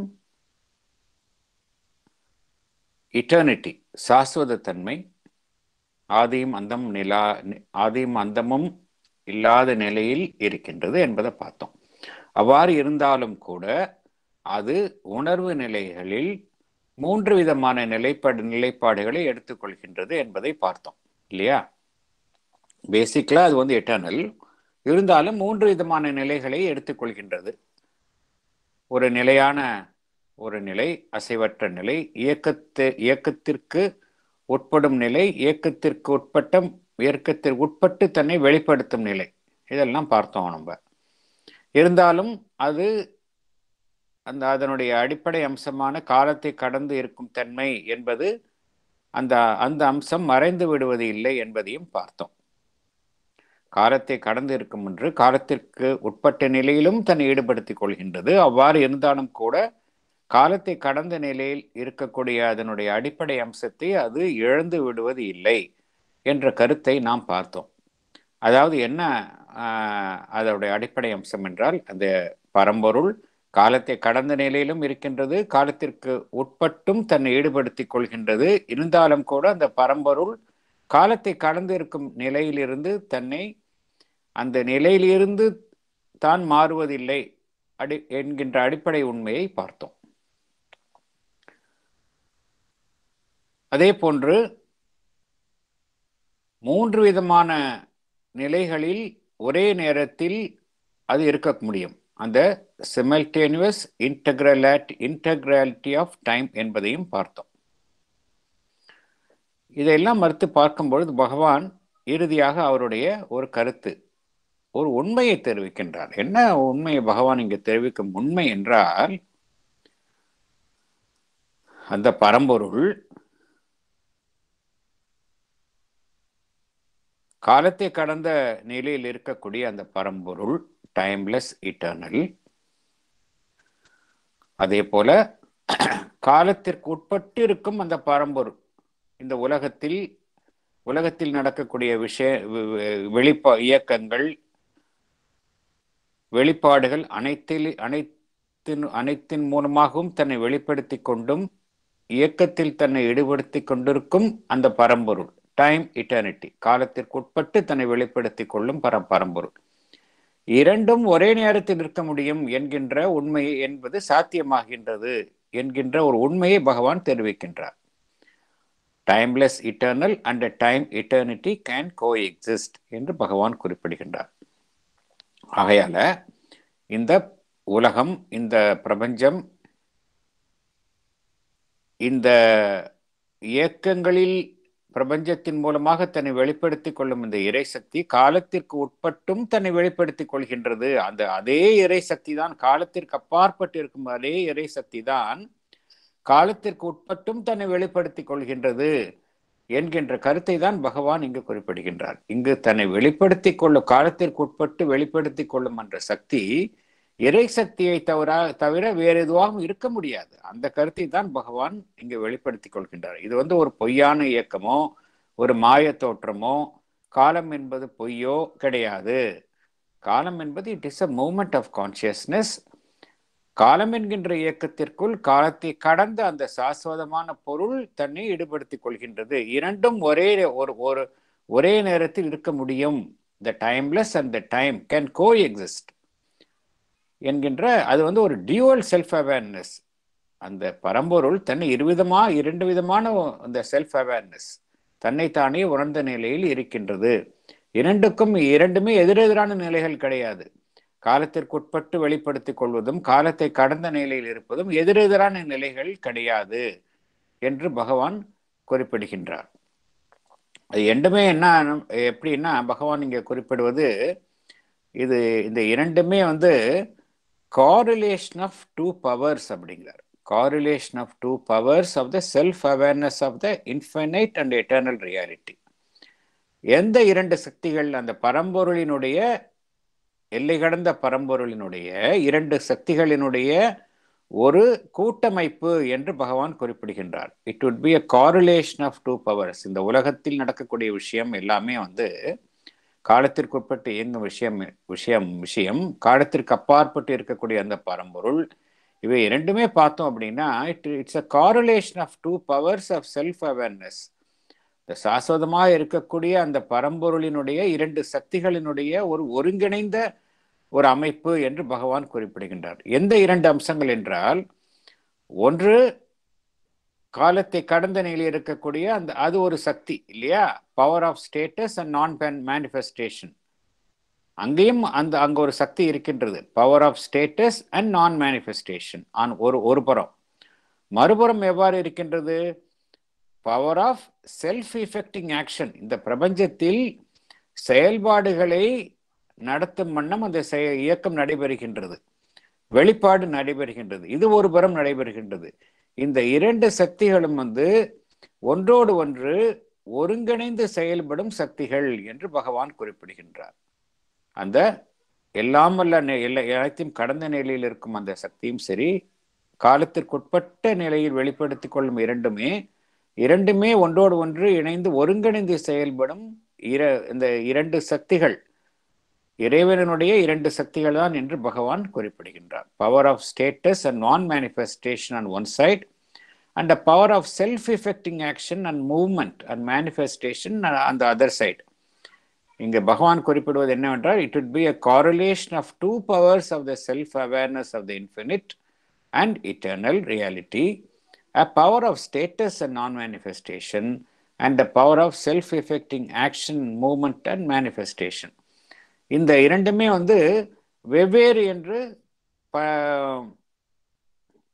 அந்த அந்த பாரம்பரியமான வரக்கூடிய அந்த ட்ரெடிஷ்னல் ஸ்பிரிச்சுவல் டிசிப்ளின்ஸ்ல என்ன கூறினார்கள், அந்த வெளிப்படாத நிலையில் இருக்கும் அம்சம் வந்து அதுதான் உண்மை, இந்த வெளிப்பட்டு இருக்கும் அம்சங்கள் வந்து ஒரு பொய்யான இயக்கம் என்று கூறினார்கள். பவர் ஆஃப் ஸ்டேட்டஸ் அண்ட் நான் மேனிஃபெஸ்டேஷன் அதுதான் உண்மை, power of self affecting action and movement and manifestation இதெல்லாம் வந்து ஒரு பொய்யான தோற்றங்கள் என்று கூறினார்கள். ஆனால் பகவான் அவ்வாறு கூறல, இரண்டுமே வந்து அந்த மெய்ப்பொருளினுடைய வெளிப்பாடுகள் தான் என்று பகவான் குறிப்பிடுகின்றார்.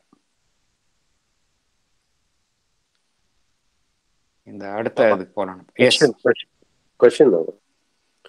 எட்டர்னலுக்கும் எட்டர்னிட்டிக்கும் என்ன வித்தியாசம்? Timeless eternal and timeless eternity ரெண்டுமே ஒன்றுதான், ரெண்டுமே ஒன்றுதான். பகவான் வந்து அந்த அந்த இறை அம்சத்தை குறிப்பிடும் பொழுது இட் இஸ் இட்டர்னல். அது எவ்வாறு இருக்கின்றது, இட்டர்னலாக இருக்கின்றது. இட்டர்னலாக எதனால் இருக்கின்றது என்றால், இட் லிவ்ஸ் இன் எட்டர்னிட்டி. ரெண்டும் ஒன்னோட சம்பந்தப்பட்ட விஷயங்கள் தான், ரெண்டுமே வெவ்வேறான விஷயங்கள் கிடையாது. எட்டர்னிட்டியில இருக்கிறதுனால அது எட்டர்னலா இருக்கின்றது, அவ்வளவுதான். இப்போ ஃபார் எக்ஸாம்பிள் என்ன மெய்ப்பொருள் வந்து எப்படி இட் இஸ் ரியல் இல்லையா, டிவைன் அப்படிங்கிறது ரியல். அதனால்தான் என்ன எவ்வாறு அழைக்கின்றோம், டிவைன் ரியாலிட்டி என்று அழைக்கின்றோம். டிவைன் என்பது இட் இஸ் ரியல் இல்லையா, எவ்வாறு நம்ம அழைக்கின்றோம், ரியாலிட்டி, டிவைன் ரியாலிட்டி என்று அழைக்கின்றோம். அதே போல டிவைன் என்பது பரம்பொருள் என்பது இட்டர்னல், ஆதலால் நம்ம அதை இட்டர்னிட்டி என்று அழைக்கின்றோம். இட்டர்னிட்டி என்பது ஒரு டிவைன், அந்த டிவைன் ஸ்டேட்டஸை குறிப்பிடும் ஒரு சொல்லாக இங்கே பகவான் பயன்படுத்துகின்றார். Okay, because here he says in the, we see the possibility, basically we see no impossibility, meaning we see possibility. எந்த இடத்துல எந்த வருது? Second line we see that there is no impossibility in the coexistence of a timeless eternal and a time eternity. Okay, அதுதான் எனக்கு அது இந்த timeless eternal என்பது காலத்தை கடந்து இருக்கும், சாஸ்வதமாக இருக்கும் அந்த பரம்பொருளுக்கு. டைம்லெஸ்னா காலம், காலம் என்பதே அங்க கிடையாது. இட் இஸ் டைம்லெஸ், இட்டர்னலா இருக்கின்றது. ஆதியும் அந்தமும், ஆதியமும் அந்தமும் இல்லாத நிலையில் இருக்கின்றது. அதுதான் இட்டர்னல். அது காலத்திற்கு உட்பட்டு தன்னை வெளிப்படுத்திக் கொள்கின்றது. காலத்தை உட்பட்டு வெளிப்படுத்தி கொண்டாலும் கூட காலம் என்கின்ற நிலையில் அது எல்லை என்ற எல்லைக்குள் இல்லை. அது ஒரு எட்டர்னலா இருக்கின்றது. அதுதான் வித்தியாசம். இது ரெண்டுமே அந்த ஒரு என்ன சொல்றது, ஒரு முரண் பாரடாக்சிக்கலா இருந்தாலும் கூட அதுதான் உண்மை. டைம், காலம் என்கின்ற நிலைக்குள் தன்னை வெளிப்படுத்தி கொண்டாலும் கூட அது அது எட்டர்னிட்டி, அதோடைய சாஸ்வதமான தன்மை என்பது எப்பொழுதுமே கூட இருக்கின்றது. டைம் எட்டர்னிட்டியாக இருக்கின்றது. இரண்டுக்கும் உள்ள காமனான பொதுவான விஷயம் எதுன்னு பார்த்தோம்னா அந்த எட்டர்னலா இருப்பதுதான். காலத்தை கடந்த நிலையில் இருக்கும் சரி, காலத்திற்கு உட்பட்ட நிலையிலும் இருந்தாலும் சரி, இரண்டுக்கும் உள்ள ஒரு பொதுவான அம்சம் எதுன்னா அந்த சாஸ்வதமான தன்மை, எட்டர்னிட்டி. அதுதான் அதுதான் அடிப்படை அம்சம். எட்டர்னலாக தான் இருக்கின்றது. அங்க காலம் கடந்த நிலையில் இருக்கின்றது, இங்க காலத்திற்கு உட்பட்ட நிலையில் இருக்கின்றது. இங்க இந்த எட்டர்னிட்டி என்று பகவான் அதை ஒரு அட்ஜெக்டிவாக குறிப்பிடுகின்றார், அவ்வளவுதானே ஒழிய அது எட்டர்னிட்டி, எட்டர்னல், அந்த இடத்துல எட்டர்னல்ங்கிற நவுனாக குறிப்பிடுகின்றார். இங்க எட்டர்னிட்டி அந்த ஒரு அட்ஜெக்டிவாக குறிப்பிட்டு அதை டிவைன் அம்சமாக குறிப்பிடுகின்றார். அதோடைய அடிப்படை அம்சம் எதுன்னு பார்த்தோம்னா சாஸ்வதமான தன்மை, எட்டர்னலாக இருப்பது, அவ்வளவுதான். அப்படிதான் எடுத்துக்கணும் நம்ம. அது இறைவனுடைய டிவைனுடைய ஸ்டேட்டஸை குறிப்பிடும் சொற்களாக பகவான் பயன்படுத்துகின்றார். ரெண்டுமே ஒரே மீனிங் தான். மீனிங் ஒன்றும் மாறுவது கிடையாது. இறையம்சத்தை குறிக்கும், இறையம்சத்தினுடைய ஒரு சாஸ்வதமான நிலையை குறிக்கும் ஒரு சொல், அவ்வளவுதான். அங்க அப்படிதான் எடுத்துக்கணும் நம்ம அதை. சாஸ்வத தன்மை அப்படி எடுத்துக்கிட்டா நம்மளுக்கு கன்ஃபியூஷன் வர. சாஸ்வத தன்மை என்பது காலம் கடந்த நிலையிலும் இருக்கின்றது, காலத்திற்கு உட்பட்ட. நம்ம என்ன நினைக்கிறோம் அப்படின்னா காலத்தை கடந்த நிலையில தான் அது மாதிரி இருக்க முடியும். ஒன்ஸ் காலம் என்பது வந்தாலே காலத்திற்கு உட்பட்டு அது தோன்றி மறைந்து, தோன்றி இருந்து மறைய வேண்டும், அழிய வேண்டும், அப்படிதான் நம்ம நினைக்கிறோம் இல்லையா? யூஸ்வலா அப்படிதான் நம்மளுடைய கன்செப்ஷன் இருக்கு மைண்ட்ல. ஒரு பொருள் இருக்கு அப்படின்னா அது நிச்சயமாக அழிந்தே ஆக வேண்டும், ஏன்னா அது காலத்துக்கு உட்பட்டு தான் இருக்குது. அது it has to go one day அப்படின்னு நினைக்கிறோம். But it is not so. அந்த எட்டர்னலா இருக்கின்றது. எது இருக்கின்றது? அந்த பரம்பொருள் இருக்கின்றது. காலத்திற்கு உட்பட்டு தோன்றி மறைந்து விஷயங்கள் இருந்தாலும் கூட உள்ள இருக்கக்கூடிய அந்த கான்சியஸ்னஸ் எப்படி இருக்கு அப்படின்னா இட் இஸ் எட்டர்னல். இங்க எதை நம்ம எடுத்துக்கணும் அப்படின்னா இந்த கான்சியஸ்னஸ் தான் எட்டர்னலா இருக்கின்றது. எப்பொழுதுமே ஒரே நிலையில் இருக்கின்றது, மறைவதே, அது அழிவதே கிடையாது. அங்க காலத்திற்கு அப்பாற்பட்ட நிலையில இருக்கக்கூடிய அந்த உணர்வு நிலை இங்க காலத்திற்கு உட்பட்ட நிலையில் இருக்கக்கூடிய உணர்வு நிலையாக இருக்கின்றது. இரண்டு நிலைகளிலேயுமே அது சாஸ்வதமாக இருக்கின்றது. It is not subject to time. அந்த டைம்க்கு உட்பட்டு அது அழிவது இல்லை. அது அந்த கான்சியஸ்னஸ் இஸ் இட்டர்னல். அப்படிதான் நம்ம எடுத்துக்கணும். If we go to Telugu or my carry on. Yes sir, yes sir. இல்ல சார், நீங்க சொல்லுங்க sir. Okay. If you go to chapter 11 of the Bhagavad Gita, பகவான் விஸ்வரூபத்தை அர்ஜுனனுக்கு காண்பிக்கிறார். அர்ஜுனனை பொறுத்த வரைக்கும் பகவானை ஒரு கிருஷ்ணன் பேரொட்டி என்னுடைய அம்மாவை அவர் அத்தை என்று கூப்பிடுகிறார், இப்படிலாம் ஒரு கான்செப்ட் இருந்தே தவிர he had no idea of his as a Vishwaroopan. விஸ்வரூபம் எடுத்து காமிச்சுட்டு then he assumed his form as a four-armed person. அந்த டைம்லெஸ் எட்டர்னல் அவர் விஸ்வரூபம், டைம் எட்டர்னிட்டி தேரோட்டியா இருக்கிறவர், இப்படின்னு புரிஞ்சுக்க முடியாது. கரெக்டா இருக்கா சொல்றது? எஸ் சார், புரியுது சார். ஓகே. அப்புறம் இன்னொரு தேரோட்டி பாயிண்ட், வந்து time சார் தேரோட்டியும் எட்டர்னல் தான், ம் விஸ்வரூபனும் எட்டர்னல் தான். விஸ்வரூபா இருக்கிற போது he is in that timeless eternal, whereas Krishna பரமாத்மா தேரோட்டி இருக்கிற போது he is time eternal. இந்த example வச்சுனாக்கா I think we will get it better. Okay sir. அர்ஜுனை பொறுத்த வரைக்கும் ரெண்டுமே தெரியாது. விஸ்வரூப காமிக்கிறதுக்கு முன்னாடி he only thought he was only like him, என்ன போல ஒரு வசுதேவருக்கும் தேவகிக்கும் பிறந்தவர் அப்படின்னு நினைச்சிட்டு இருந்தான். Then he became of his transcendence. Then he saw his timeless eternal, and then he has reduced himself to time eternity அப்படின்னு புரிஞ்சுட்டான். புரியுது sir. Am I with you? Yeah. Okay. அப்புறம் இன்னொரு பாயிண்ட் இந்த ப்ரீவியஸ் பேராகிராஃப்ல தி சைமல்டேனியட்டின்னு ஒரு சென்டென்ஸ் ஆரம்பிச்சது. தி சைமல்டேனியட்டி மே seem to, இது ஒரு சேர்மனுக்கு ஒரு கேள்வி இது.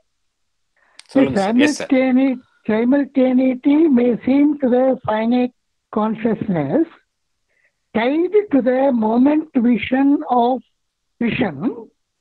a magic of the infinite, a magic of the Maya. To the finite consciousness tied to the moment vision, a magic of the infinite, a magic of the Maya. இதுக்கு ஒரு பகவான் ஒரு ஆச்சரியமான ஒரு வார்த்தையை போடுறார் சாவித்திரியில, தாமட்டர்ஜ். ஓ எஸ், என்ன வார்த்தை sir? தாமட்டர்ஜ், THAUMA. Eternal தாமட்டாஜ். Exactly eternal தாமட்டாஜ். அது பேர் 266 வருது. In page 266 of Savitri, in line 222, arch masons of the eternal thaumaturge அப்படிங்கிற. ஆமா, eternal thaumaturge. King children born on wisdom's early plane, taught in her school world-making mystic play, arch masons of the eternal thaumaturge அப்படிங்கிற. So இது the magic Maya வந்து ஒரு வார்த்தை அவர் use பண்ணிருக்கார் சாவித்திரியில, தாமட்டாஜ்ங்கிற ஒரு magician தான் அவன். ஆமா. அது எட்டர்னல் தாமட்டாஜ். அது ஒரு இன்ட்ரெஸ்டிங்கா இருந்து, அதான் that's what I wanted to mention the connection. Yes, beautiful sir. என்னோட இந்த second portion of this paragraph நீங்க படிச்சு சொன்னீங்கல்ல, correlation. It here it means he is talking about the simultaneous integrality of our time, is the correlation between the two powers of the self-awareness of the infinite, which is before manifestation, meaning the power of status of non-manifestation and a power of self-affecting action movement of the manifestation.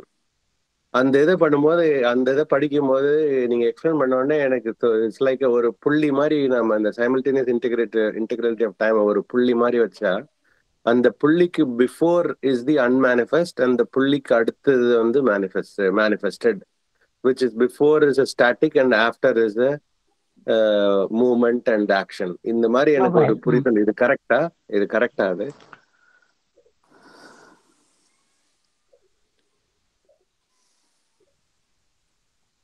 அதாவது correct தான். அது what your, அதாவது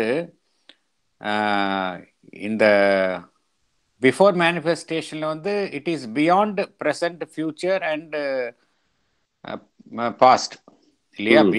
beyond manifest ஆகும்போது இந்த மூன்று நிலைகளுமே வர்றது கிடையாது. அங்க எல்லாமே வந்து ஸ்டேபிளா இருக்கின்றது. there is no time relation கிடையாது. இட் இஸ் டைம்லெஸ் ஸ்டேட்ல எதுவுமே இருக்காது. ஒன்ஸ் டைமுக்கு வந்தப்புறம் அந்த மூன்றையும் குறித்த அவேர்னஸும் இருக்கின்றது இல்லையா? அதுக்கப்புறம் டைம் மூவ்மெண்ட், அதுக்கப்புறம் டைம்ங்கிற மூவ்மெண்ட் இருக்கு. ஒரு புள்ளி தான் அது. முன்னாடி நான் மேனிஃபெஸ்ட், அப்புறம் மேனிஃபெஸ்டா வெளிப்படுகின்றது. இன்னொரு உதாரணத்தையும் எடுத்துக்கலாம். எம்கேஆர் சொன்ன அந்த லைன்ஸ்லேயே நம்ம அதே ரீதியிலேயே இன்னொரு உதாரணத்தையும் எடுத்துக்கொண்டால் நம்மளுக்கு புரியும். மதர் என்ன சொல்லியிருக்கிறாங்க அப்படின்னா, நான் எல்லா தருணத்திலும் இருந்திருக்கின்றேன் அப்படிங்கிறாங்க. இந்த எர்த் கான்ஷியஸ்னஸ் எப்போ தோன்றியதோ அந்த எல்லா நிலைகளிலேயுமே நான் இருந்திருக்கிறேன் அப்படிங்கிறாங்க இல்லையா. Mother her self is an eternal being தானே, எட்டர்னல் டிவைன் பீயிங் தானே. அவங்க எப்பொழுதுமே சாஸ்வதமாக இருக்கக்கூடிய ஒரு இறையம்சம் தான் மதர் எட்டர்னல் தான். இருந்தாலும் அவங்க காலத்திற்கு உட்பட்டு அவங்களுடைய ஒரு பிசிக்கல் லைஃப் தான் காலத்திற்கு உட்பட்டு மறைந்தாலும் கூட ஷீ இஸ் லிவிங் இட்டர்னலி. அதில் ஒன்றும் சந்தேகம் கிடையாது இல்லையா. She is living eternally. அதே போல் மதர் என்ன சொல்கிறாங்க அப்படின்னா, ஸ்ரீ அரபிந்தோ அஃப்கோர்ஸ் அவருடைய பிசிக்கல் பாடியில் தோன்றி மறைந்து காலத்திற்கு உட்பட்டு தோன்றி மறைந்தாலும் கூட we can always find his eternal presence in the samadhi. சமாதியில் we always find his eternal presence அப்படின்னு மதர் சொல்லியிருக்கிறாங்க. மோனா சர்க்காருக்கு அந்த சுப்ரீம்ங்கிற புக்கில் ஹீஸ் எப்படி இந்த சமாதியில் பகவானுடைய எட்டர்னல் ப்ரெசன்ஸ் எப்பொழுதுமே இருக்கின்றது, அது எப்பொழுதுமே அந்த ப்ரெசன்ஸ் போகிறதே கிடையாது அப்படிங்கிறத பற்றி பேசியிருக்கிறாங்க. And mother and Sri Aurobindo அவங்களுடைய ப்ரெசன்ஸை நம்ம இன்றைக்கும் உணர்கின்றோம். இல்லாட்டி நம்மளால எந்த விதமான நம்ம இப்போ லைவ் டிவைன் பண்ணுறோம்னா that is because of Dhar grace. எல்லாருமே இங்கே இருக்கக்கூடிய அனைவருமே எல்லா நேரத்திலையுமே அவங்களுடைய ப்ரெசன்ஸை நம்ம உணர்ந்து கொண்டே இருக்கின்றோம். தட் மீன்ஸ் வாட், அவங்களுடைய ப்ரெசன்ஸ் எட்டர்னலாக இருக்கின்றது. காலத்திற்கு உட்பட்டு அவங்களுடைய பிசிக்கல் பிரசன்ஸ் மறைந்து தோன்றினாலும் கூட அவங்க எட்டர்னலா தான் இருக்கிறாங்க இல்லையா. அதுதான் டைம், எட்டர்னிட்டி. அவங்களுடைய அடிப்படையில் பார்த்தோம் அப்படின்னா தே பிலாங் டு எட்டர்னிட்டி. காலத்திற்கு உட்பட்டு மறைந்தாலும் தே ரிமைன் அஸ் எட்டர்னல். அவங்களுடைய எட்டர்னல் பிரசன்ஸை நம்ம ஒவ்வொருவருமே நம்ம உணர்கின்றோம். அது ஒரு எக்ஸாம்பிளா எடுத்துக்கலாம். நம்ம நேரில் பார்த்த அந்த மதர் காலத்திற்கு உட்பட்டு தன்னை வெளிப்படுத்தி கொள்ளும் ஒரு டைம் இட்டர்னிட்டியாக இருந்தாலும் கூட அந்த டைம்லெஸ் ஸ்டேட்ல இருக்கக்கூடியவங்க மதரும் உண்மைதானே இல்லையா. ஆதிசக்தி என்கின்ற அந்த அம்சமும் டைம்லெஸ் இட்டர்னலா இருக்கக்கூடிய அந்த அம்சம்தான் டைம் இட்டர்னிட்டி என்கின்ற அன்னை என்கின்ற ரூபத்தில் நம்முள் நடமாடியது. அப்படியே எடுத்துக்கலாம் நம்ம. அதே போலதான் பகவானுக்கும். நீங்க சொன்ன இதுல ரெண்டு விஷயம் ரொம்ப அழகா இருக்கு சார். சொல்லுங்க sir. Mother and Sri Aurobindo belong to eternity and they are eternal. S, அப்படியே ஜஸ்ட் கொண்டு வந்துட்டீங்க அந்த ரெண்டு வார்த்தைகள். ஆமா, அது ரெண்டு அதான். They are eternal, they belong to eternity. இதுதான் ரெண்டும் உண்மைதான். Perfect. Now I'm clear about both. இது நம்ம லைவ் எக்ஸாம்பிள்ஸ். பகவான் சார் சொன்ன அதே கருத்து. சார் சொன்ன அப்புறம் தான் எனக்கு இந்த எக்ஸாம்பிள் எனக்கு ஸ்ட்ரைக் ஆச்சு. எப்படி கிருஷ்ண பரமாத்மாக்கு நம்ம சொல்றோமோ அதே உண்மைதான் இவர்களுக்கும் பொருந்தும். இதையும் எடுத்துக்கலாம் நம்ம.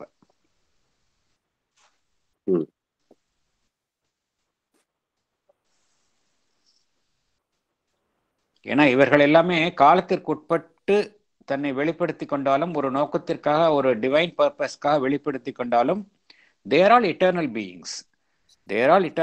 அதுல ஒன்றும் சந்தேகம் கிடையாது. அதுதான் உண்மை. They are eternal beings. They are all eternal beings subjecting themselves to time eternity. Time என்கின்ற நிலையில் இருக்கின்றார்கள். இருந்தாலும் அந்த எட்டர்னிட்டி இருக்கின்றது, சாஸ்வதத்தன்மை இருக்கின்றது.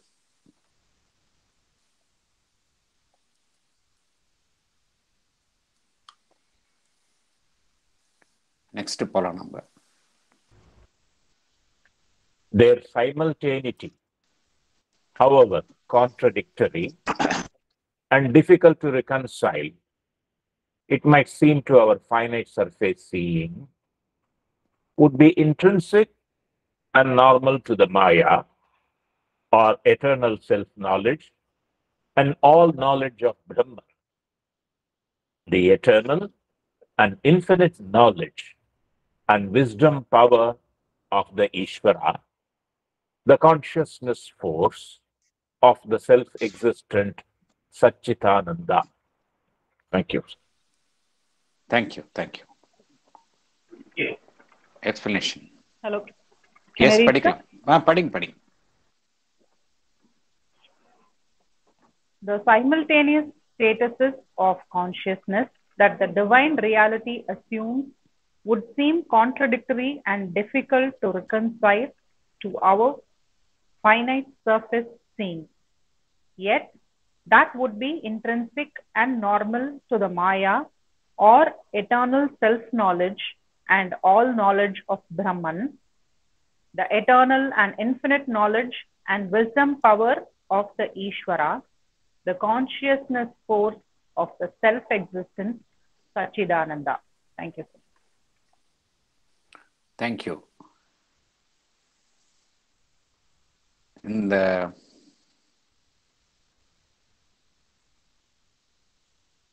simultaneous statuses of consciousness, the simultaneous statuses of consciousness அப்படிங்கிறது இங்கு பகவான் குறிப்பிடுவது ஒன்று the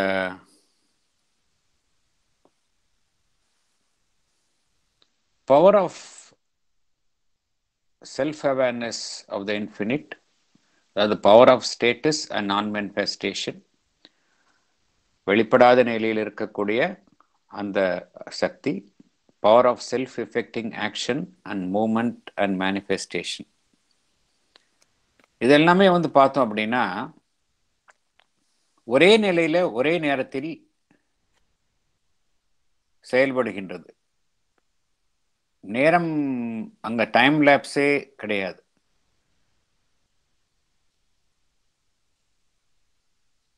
எப்படி அப்படின்னா timeless eternal and time eternity, இந்த இரண்டு நிலைகள் குறித்து தான் பகவான் கூறுகின்றார்.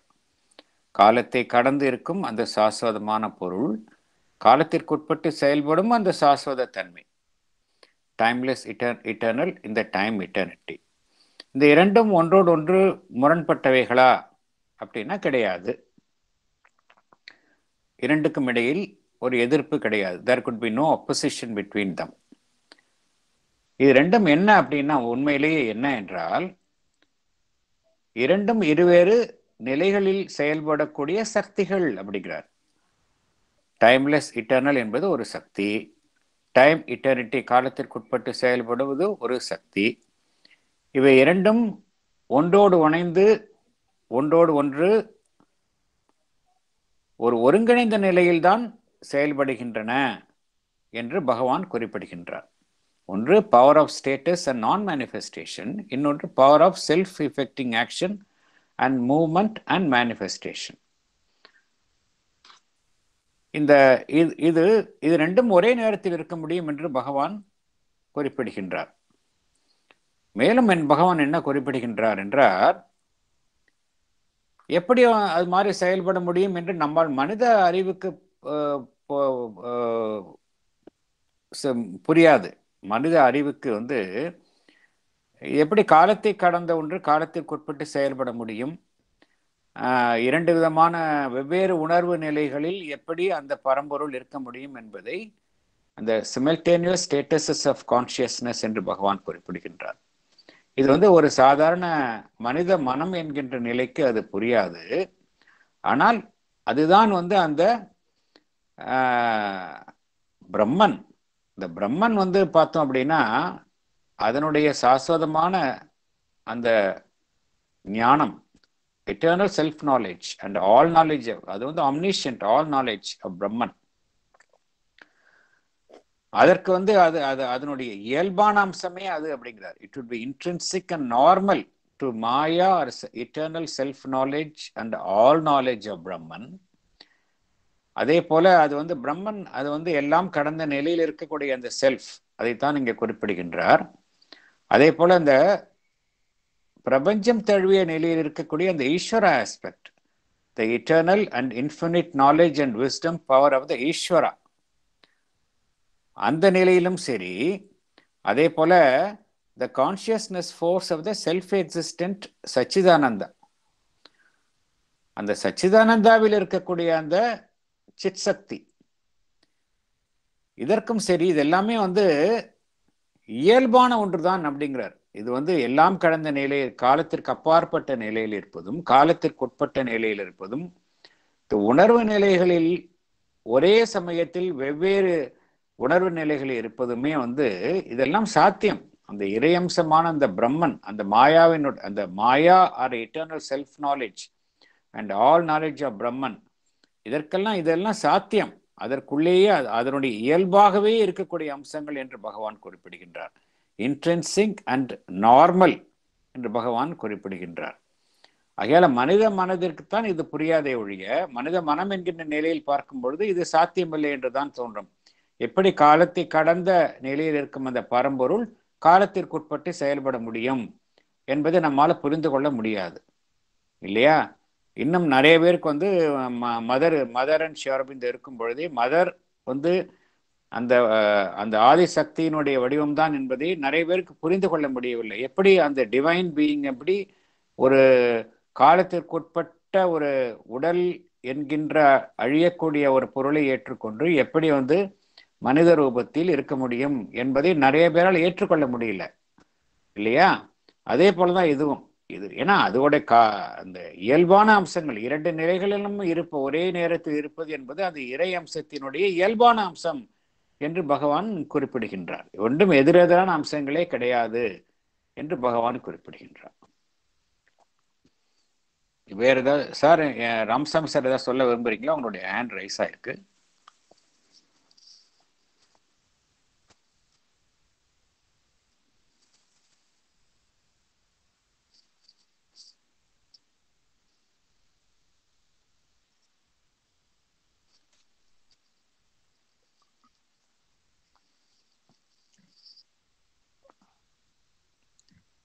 I have nothing to say. Thank you. Okay. Thank you. இதோட இந்த சாப்டர் முடிவடைகின்றது. அருள்மொழி ஏதாவது சொல்ல ஒரு கொஸ்டின் இந்த இடத்துல, this simultaneously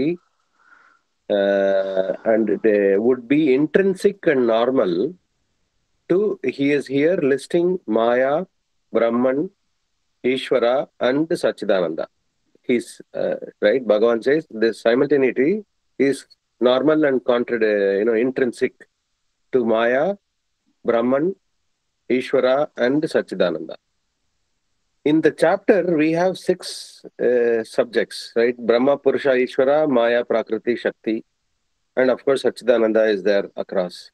He has only called out Brahma, Ishwara and Maya only. Is there a reason for it, and why he didn't say that this intrinsic, this capability is intrinsic to others, Purusha and Prakriti and Shakti?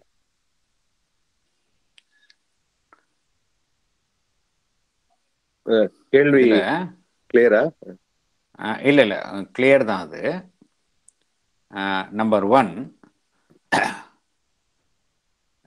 இங்க 3 நிலைகளை குறிப்பிடுகின்றார். ஒன்று நம்ம மனிதனுடைய finite surface seeing.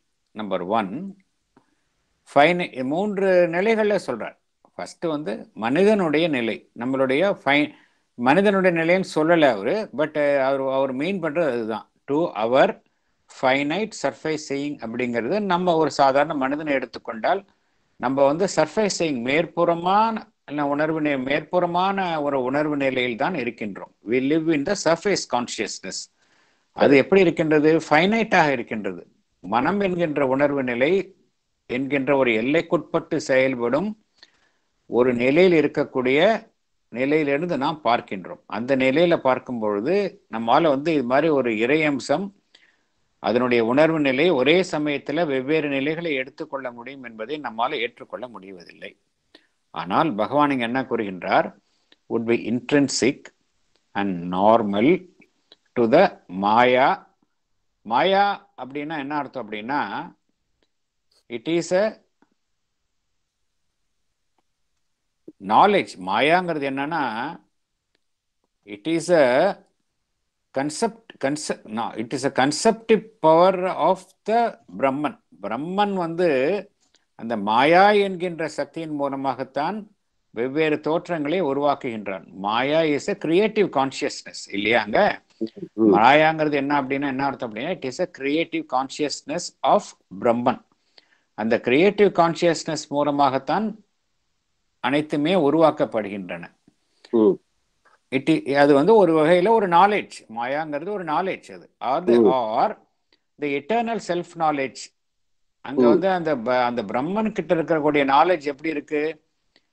Eternal self knowledge. அது வந்து அந்த knowledge வெளியிலேருந்து வர்றதில்ல, it is a self knowledge இல்லையா? அது தெரியும் நம்மளுக்கு. டிவைனுக்கு வந்து நாலேஜ் வெளியிலேருந்து வர்றதில்லை, it is a self knowledge.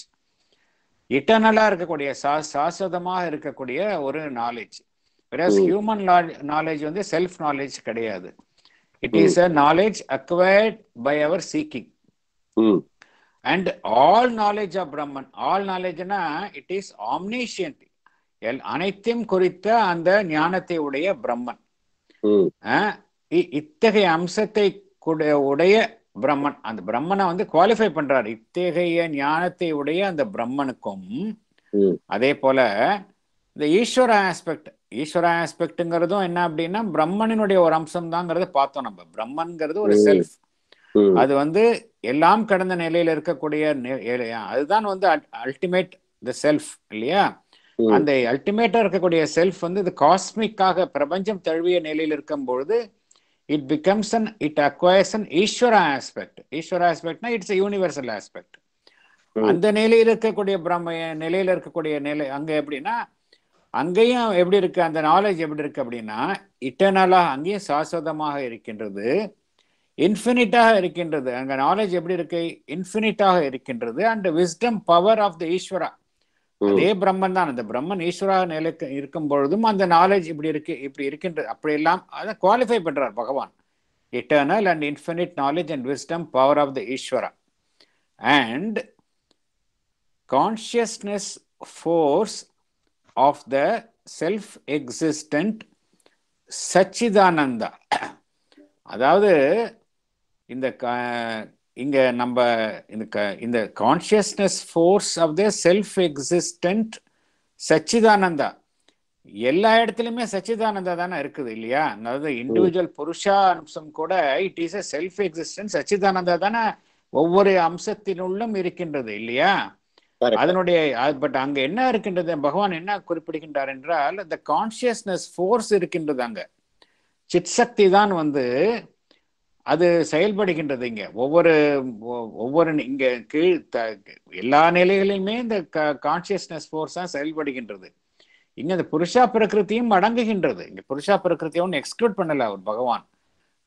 பகவான் வந்து அந்த பகவான் சொன்ன அந்த 6 ஆஸ்பெக்டும் இருக்கு. அதுதான் அப்படிதான் நான் பார்க்கின்றேன்.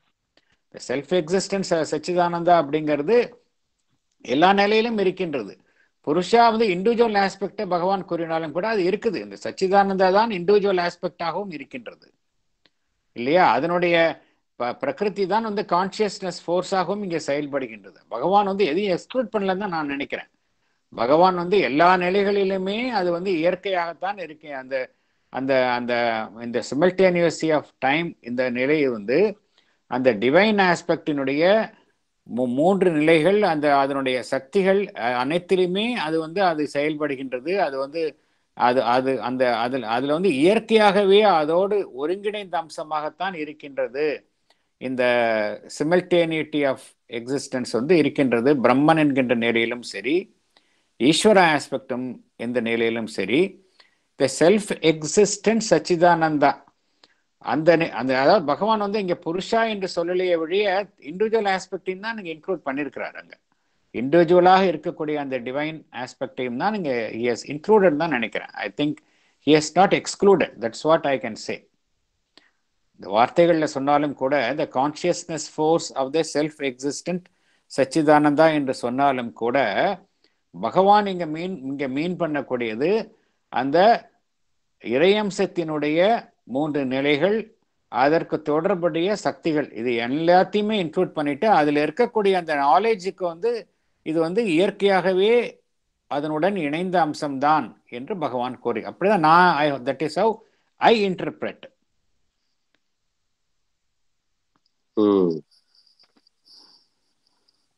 Okay okay. உன்னுடைய கேள்வி வந்து ஏன் புருஷா பிரகிருதி அப்படின்னு பகவான் இங்க குறிப்பிடவில்லை அப்படின்னு தான் உன்னுடைய கேள்வி இல்லையா? Correct correct. பட் என்னுடைய இது என்னன்னா he has included here அப்படின்னு தான் நான் நினைக்கிறேன். இட் இஸ் அவர் எக்ஸ்பிளிசிட்டா அவர் சொல்லலையே ஒழிய he is included அப்படின்னு தான் நினைக்கிறேன் நான். Okay okay. ஏன்னா அந்த சச்சிதானந்தா தான் வந்து செல்ஃப் எக்ஸிஸ்டண்டா அனைத்தினுள்ளும் இருக்கின்றது இல்லையா? அது நம்ம மறக்க முடியாது இல்லையா? ஈவன் தோ பகவான் புருஷா என்று சொல்லாவிட்டாலும் கூட ஒவ்வொன்றினுள்ளும் இருப்பது சச்சிதானந்தா தானே. செல்ஃப் எக்ஸிஸ்டண்டா தானாகவே இருப்பது அதுதானே இல்லையா? அதனுடைய தொடர்புடைய சக்தி தான் கான்சியஸ்னஸ் ஃபோர்ஸ். அப்படிதான் நான் பார்க்கிறேன். That is how I interpret. I may be wrong also, but that is how I interpret. Okay, okay. பகவான் வந்து இங்க அந்த பிரம்மன் ஆஸ்பெக்டாக எல்லா நிலைகளையுமே அது வந்து அந்த அந்த அந்த காலத்தை அப்பாற்பட்ட நிலையிலும் இருந்தாலும் சரி, காலத்துக்கு உட்பட்ட நிலையிலும் இருப்பதும் வந்து இந்த மூன்று நிலைகளுக்குமே அது வந்து ஒரு இயல்பான ஒன்று. அதைத்தான் பகவான் குறிப்பிடுகின்றார். மூன்று நிலைகளுக்குமே அது இயல்பான ஒன்று என்று பகவான் குறிப்பிடுகின்றார். ஏன்னா அதுவும் கரெக்ட். ஏன்னா time is a common entity for all the 6 aspects and Satchidananda. இந்த ஒரு லாஸ்ட் ஒரு ஃபுல் செக்ஷன்லயுமே பகவான் வந்து ட்ரீட்டிங் டைம் எல்லாத்தையுமே ஒரு டைம் பெர்ஸ்பெக்டிவ்ல இருந்து எக்ஸ்பிளைன் பண்ணியிருக்காரு இல்லையா? அதனால இட் ஷுட் பி காமன். அதுவும் கரெக்ட் தான். வேணா நம்ம எதுக்காக அப்படி தோணுச்சுன்னா, மேபி இந்த புருஷா is an individual aspect and பிரகிருதி is a pure force and பிரகிருதி and Sakthi R pure forces. அதனால எக்ஸ்க்ளூட் பண்ணிட்டு only Maya was because it's only the creative force, because this is the one that is the simultaneous இன்டெகிரிட்டியான ஒரு origin, but is before manifestation after manifestation.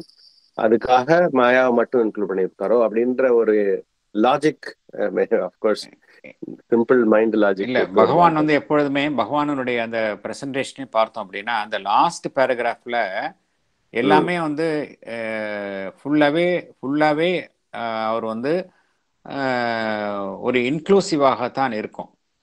ஆகையால இங்க பகவான் வந்து என்ன கூறுகின்றார் என்றால், இந்த மூன்று டிவைன் ஆஸ்பெக்ட்ஸும் சரி, டிவைனுடைய இந்த மூன்று statuses self as an all, அனைத்தையும் கடந்த அந்த செல்ஃப், அதுதான் பேஸ்.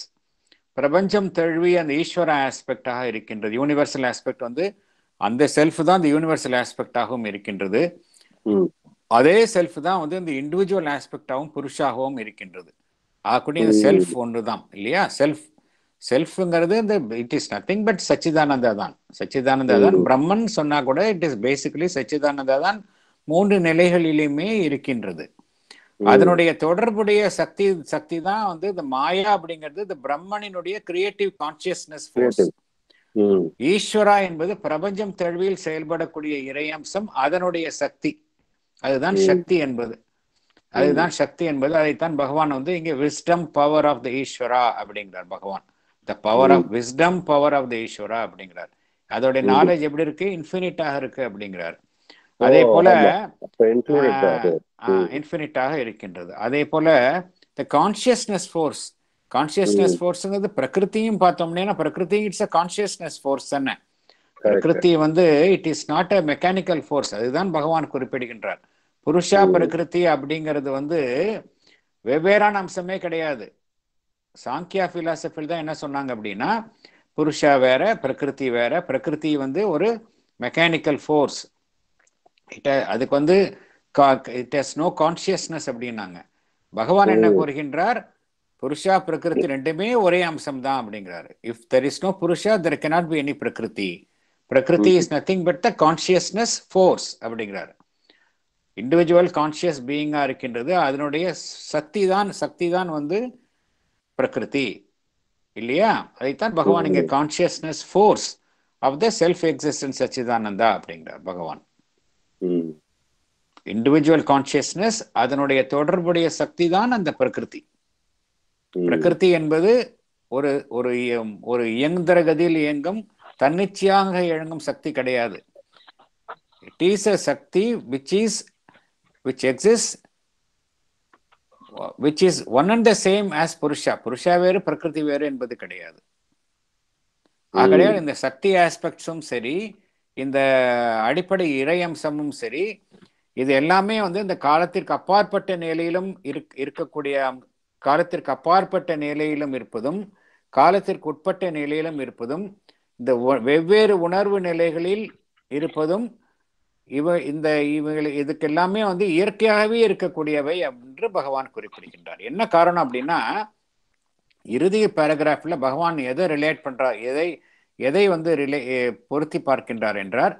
எப்படி அந்த பிரம்மன் ஈஸ்வரா, அந்த இண்டிவிஜுவல் புருஷா, இண்டிவிஜுவல் கான்சியஸ் பீயிங், இதற்கும் காலத்திற்கும் இடத்திற்கும் எப்படி பொருத்தி பார்ப்பது, அப்படிதான் அது அப்படி சொல்லிதான் ஆரம்பிக்கின்றார். முதல்ல கொஞ்சம் ஒரு 4 or 5 பேராகிராஃப்ஸ் பின்னோக்கி பார்த்தால் அப்படித்தான் ஆரம்பிக்கின்றார். இந்த இதை எப்படி ஆரம்பிக்கின்றார் என்றால், இதற்கும் நம்ம இந்த டிவைன் ஆஸ்பெக்ட்ஸுக்கும் நாம் எதிர்கொள்ளக்கூடிய அந்த காலத்திற்கும் இடத்திற்கும் எப்படி பொருத்தி பார்ப்பது அப்படிங்கிற ஒரு அந்த கருத்தை முன்னிறுத்தி தான் இந்த ஒரு கடந்த லாஸ்ட் 4 or 5 பேராகிராஃப்ஸ் பகவான் துவங்குகின்றார். அதனால இறுதியிலையும் அப்படித்தான் முடிக்கின்றார். இந்த 3 ஆஸ்பெக்ட்ஸுமே இந்த காலத்தை கடந்து இருப்பதும் காலத்திற்கு உட்பட்டு இருப்பதும் சாத்தியம் என்கின்ற ஒரு தன்மையை அடிப்படையிலேயே கொண்டவைகளாக இருக்கின்றன. அந்த இறையம்சத்தில் அதற்குள்ளேயே இருக்கின்ற உண்மைகளாக இருக்கின்றன என்று முடிக்கின்றார். ஆகையால் இந்த இண்டிவிஜுவல் ஆஸ்பெக்டும் இங்கு வந்து விடுகின்றது. இன்ஃபேக்ட் இந்த டைம், இந்த சாப்டர்ல டைம் பகவான் எடுத்துக்கிட்டது 34 சாப்டர் 34ல இருந்து பேராகிராஃப் 34th பேராகிராஃப்ல இருந்தாலும் ஆரம்பிச்சாரு. இல்ல அதுக்கு முன்னாடியே? ஆமா, 34ல இருந்து ஐ திங்க் அப்படிதான் நினைக்கிறேன் நான். அதுல ஆரம்பத்திலேயே சொல்றாரு, one problem still remains to be solved. It can be solved on the same basis. It is the problem of opposition between non-manifest and the manifestation. Yes. அப்பதான் டைம் இஸ் கிரியேட்டட் இல்லையா? Before மேனிஃபெஸ்டேஷன்னாலே மேனிஃபெஸ்டேஷன்னாலே time வந்துருதாங்க. அப்பா, இந்த டைமை solve பண்ணாம நம்மளால அன்மேனிஃபெஸ்டையும் நான் மேனிஃபெஸ்டையும் solve பண்ண முடியாது. அதனாலதான் பகவான் இவ்வளோ டீட்டெயில்டா சொல்லியிருக்காரு. எதுக்காகனா, பகவான் சொல்லக்கூடிய கருத்துக்கள் எல்லா விதமான ஆங்கிள்ஸ்லயும் பார்த்து எப்படிலாம் இதுக்கு அப்போசிஷன் வரும், எதிர்ப்பு வரும், எப்படி அது எதிர்ப்புன்னா அதை பகவான் ஒரு இதா சொல்லல, எந்த விதமான அந்த உண்மைகளை நிலைநிறுத்தணும் அப்படின்னா அதனுடைய அதனுடைய எதிரெதிரான நிலைகள் என்னவாக இருக்கக்கூடும், அந்த நிலைகள்லேருந்து எப்படி பார்ப்பது, அப்படி அந்த நிலைகளில் பார்த்தாலும் எப்படி இது உண்மை என்பதை நிலைநாட்டுவது, அந்த ரீதியில் தான் பகவான் அவருடைய கருத்துக்களை அமைத்துள்ளார். ரொம்ப எலாபரேட். இது கேட்கலாம் பட் இது எதுக்காகன்னா, இதெல்லாம் டாக்குமெண்டட். பகவான் சொல்லக்கூடிய கருத்துக்களை இன்னொரு 200-300 வருஷம் இன்னும் கொஞ்ச நாள் கழிச்சு நோபடி ஷுட் கண்டெஸ்ட் இல்லையா? அதுக்காக தான் பகவான் எல்லா விதமான உண்மைகளையும் எடுத்துக்கொண்டு எல்லாருக்கும் அது பொருந்தும் வண்ணம் அதை அமைத்துள்ளார். அந்த உண்மைகளை அவர் கண்டறிந்த உண்மைகளை அவர் சொல்ல வேண்டும் என்கின்ற அவசியம், நிரூபிக்க வேண்டும் என்கின்ற அவசியம் கிடையாது. ஏன்னா எல்லாமே அவர் நேரடியாக கண்ட ஆன்மீக உண்மைகள். Because of his infinite compassion. ஏன்னா ஹியூமன் இன்டெலெக்ட் கொஸ்டினிங் மைண்ட், அவர் மைண்ட் ஆல்வேஸ் கொஸ்டின்ஸ். அதுக்காக தான் அதை சாட்டிஸ்ஃபை பண்ணணுங்கிறதுக்கு தான் பகவான் has taken the pains to explain in detail time and ஸ்பேஸ்னா என்ன அப்படிங்கறத டீடைல்டா பண்ணியிருக்கிறார். இந்த சாப்டர் அஃப்கோர்ஸ் இப்போதைக்கு அட்லீஸ்ட் இது ஆஸ் அ சயின்ஸ் புரிஞ்சிருச்சு. இனிமேல் தான் ஆஸ் அ இன்னும் நம்ம சைக்கிக் பீயிங் இதை யாராவது அதை ரீச் பண்ணணும். இன்னும் அதுதான் கஷ்டம். இது இப்போதைக்கு மேல் மனசுக்கு இது புரியுது. அதுவே ஒரு பெரிய அச்சீவ்மெண்ட். ஏன்னா இது வரைக்கும் அதுவே புரியாம இருந்தது. எஸ் டைம் அப்படிங்கிறது it is a moment of consciousness consciousness அப்படிங்கிறது உண்மை நமக்கு தெரியுது. ஸ்பேஸ் அப்படிங்கிறது it is extension of the பிரம்மன், அதுவும் நமக்கு தெரியுது. நாம் நினைத்து கொண்டிருப்பது வேற. பட் இதை புரிந்து கொள்ளணும் அப்படின்னா நம்ம மனம் என்கின்ற நேரில் இருக்கிற வரைக்கும் இந்த உண்மைகளை புரிந்து கொள்ள முடியாது. இன்டெலெக்சுவலாக தான் நம்ம புரிஞ்சிட்டு இருக்கிறோம். பட் நம்மளுடைய உணர்வு நிலை உயரும் பொழுது கண்டிப்பாக இந்த உண்மைகள்லாம் நம்மளுக்கு புரிய ஆரம்பிக்கும். ராமசாமி சார் ஏதாவது சொல்ல விரும்புறீங்களா? உங்க கை நடுவில் திடீர்னு last audio for nearly about 10 minutes. Then I had to close it. Then we went back to the link போயிட்டு மறுபடியும் ஆரம்பிச்சு வந்து சேர்ந்தேன். அதே போல லாஸ்ட் டைம் கூட I could hear from 5 o'clock onwards. இந்த 6 அன்னைக்கு ஒரு நம்ம செஷன்ல after 5 o'clock இது I might doing anything wrong or தெரியல எனக்கு. இல்ல உங்களுடைய கனெக்டிவிட்டியில ஏதாவது ப்ராப்ளம் இருக்குதா அப்படிங்கறத நீங்க பார்க்கணும். வைஃபை ஆபரேட்டிவா இருந்தது, கரண்ட் போகல. அப்படின்னா அவங்க ஏதாவது மியூட்ல ஏதாவது நீங்க வச்சுட்டீங்களாங்கிறத பை மிஸ்டேக் ஏன்னா உங்களுடைய கனெக்ஷன் போகல, நாங்க பாக்குறோம் உங்களுடைய கனெக்ஷன் இருக்குது எங்களுக்கு. பை மிஸ்டேக் நீங்க மியூட்ல ஏதாவது நீங்க அந்த மோடுக்கு ஏதாவது இல்ல mute வேறனாக்க mute I can't mute you, I can only mute myself இல்லையா? ஆமா, I don't have the tools to mute you or anybody. I can mute myself. Mute இல்ல அது. ஆமா, மத்தவங்களுக்கு எப்படி ஏதாவது கனெக்டிவிட்டி லாஸ் ஆயிச்சா மத்தவங்களுக்கு எல்லாம்? இல்ல சார். எஸ் அப்பனா சம் டெக்னிக்கல் ப்ராப்ளம் இருக்கும் சார் உங்க இதுல. நீங்க மொபைல்ல பாக்குறீங்களா இல்ல laptop? Mobile I think maybe some deviceல ஏதாவது some technical இருக்கலாம். இல்ல சார், sometimes நெட்வொர்க்ல அவுட்டேஜ் இருக்கும். எப்படி இருக்கும்னா நெட்வொர்க் அவன் சைட்ல உங்களுக்கு எல்லாம் நல்லா இருக்கும், ஆனா அவனுக்கு பின்னாடி பேக் எண்ட்ல போயிருக்கும். அது அப்ப சம்டைம்ஸ் அந்த மாதிரி ஆயிடும். அந்த மாதிரி பெங்களூர் ஏற்படுறது அடிக்கடி. as if there is no internet. Suddenly for 2 hours 3 hours there won't be any internet connection. அது மாதிரி ஏற்படுறது பெங்களூர்ல. I don't know why. நீங்க இது சாரி, நான் I work for ஜியோட கம்பெனி, அதனால ஜியோ யூஸ் பண்ணுங்க. he's a area US is working in US. He is presenting Geo. He is in the marketing. He is representing the future. Okay. Thank you. So my next session la வந்து நம்ம வந்து within a session we'll complete the entire chapter in the barest minimum synopsis la வந்து only the essence of the என்னன்னா பகவான் இந்த 40 பேராகிராஃப்ல என்ன essence சொல்லி இருக்கிறாரோ அந்த எசன்ஸை மாத்திரம் ஒரே செஷன்ல முடிச்சிடலாம் நம்ம. so that we can at one glance we can grasp but it's a very long chapter. அது இல்லாமல் பகவான் 1940s எழுதுனதுனால it should be a very important chapter. அதனால இந்த சாப்டர்ல என்ன சொல்லியிருக்கிறாரோ அந்த 40 பேராகிராஃப்ல அதனுடைய எசன்ஸை as far as possible will try to synopsis மாதிரி பண்ணி ஒரே செஷன்ல உள்ள வாங்கிக்கலாம். then we can go to the 43rd chapter நம்ம போகலாம். அடுத்த செஷனுக்கு அடுத்த செஷன்லேருந்து we can go to the next chapter. Okay. Any doubt? Yes. See, when you send the link வரும்போது link வந்து வாட்ஸ்அப்ல எனக்கு வந்துரும். Yes. But when I want to go to that explanation and all that long passage, then I have to open the mailbox. Yes. அங்க mailbox இருக்கும். Now today mailboxல it was not there. Yes. வாட்ஸ்அப்ல இன்னொரு பாக்ஸ்ல இருந்தது. அது பண்ண உடனே ஒரு PDF வழியா வந்து விட்டாது. Yes. இனிமே அப்படித்தான் இருக்குமா இல்ல மறுபடியும்? இல்ல இன்னைக்கு நான் பர்பஸா அனுப்பல. என்ன காரணம் அப்படின்னா since I had sent the same contents last week அனுப்பிச்சதுனால அதனால நான் அனுப்பிக்கல.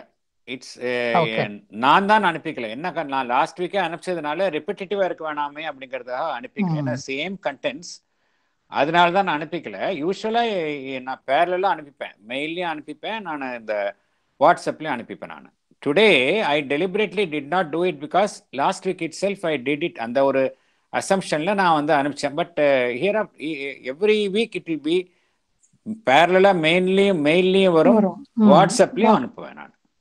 That will continue. வாட்ஸ்அப்ல அனுப்பிச்சா அது எனக்கு ஒரு கன்வீனியன்ட். முன்னெல்லாம் வாட்ஸ்அப்ல பண்ணா ஓப்பன் ஆகாது. You don't have a tool to open it, ஒரு மெசேஜ் வந்துடும். Okay. So I have compulsorily to go to mail box. ஆனா இன்னைக்கு அந்த மாதிரி பாக்ஸ்ல I was able to open it.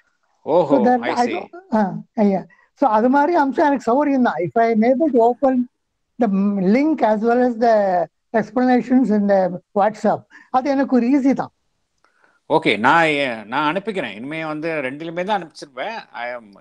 பொதுவாக எல்லாருமே பண்ண முடியும். எல்லாருமே மொபைல்லையும் ஓப்பன் பண்ண முடியும், மெயில் பாக்ஸ்லையும் பண்ண முடியும். எனக்கு இது வரைக்கும் மெயில் பாக்ஸ்ல தான் போடும், வாட்ஸ்அப்ல ஓப்பன் ஆகாது. மேபி அதான் உங்களோட டிவைஸ்ல, அது டிவைஸோடைய ப்ராப்ளம் தான் சார். அது பர்டிகுலர் டிவைஸ்ல அந்த ஃபைல் ஓப்பன் பண்ணக்கூடிய அந்த இது இருந்தா தான் பண்ண முடியும், ப்ரோக்ராம் இருந்தா தான் பண்ண முடியும். Alright. Thank you. So we'll close the session. Next session we'll talk. Thank you. Heavy rains in Bangalore. Oh, safe. Be safe, sir. Okay. Mother's grace. I know.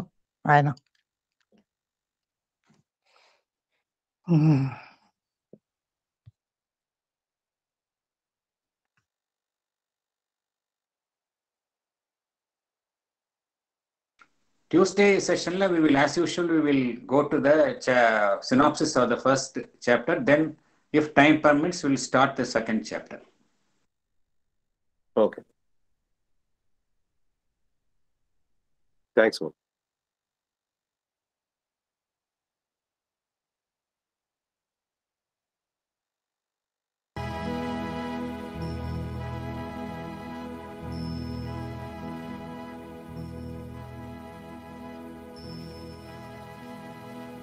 Let us all try to be worthy of Shobindo's centenary.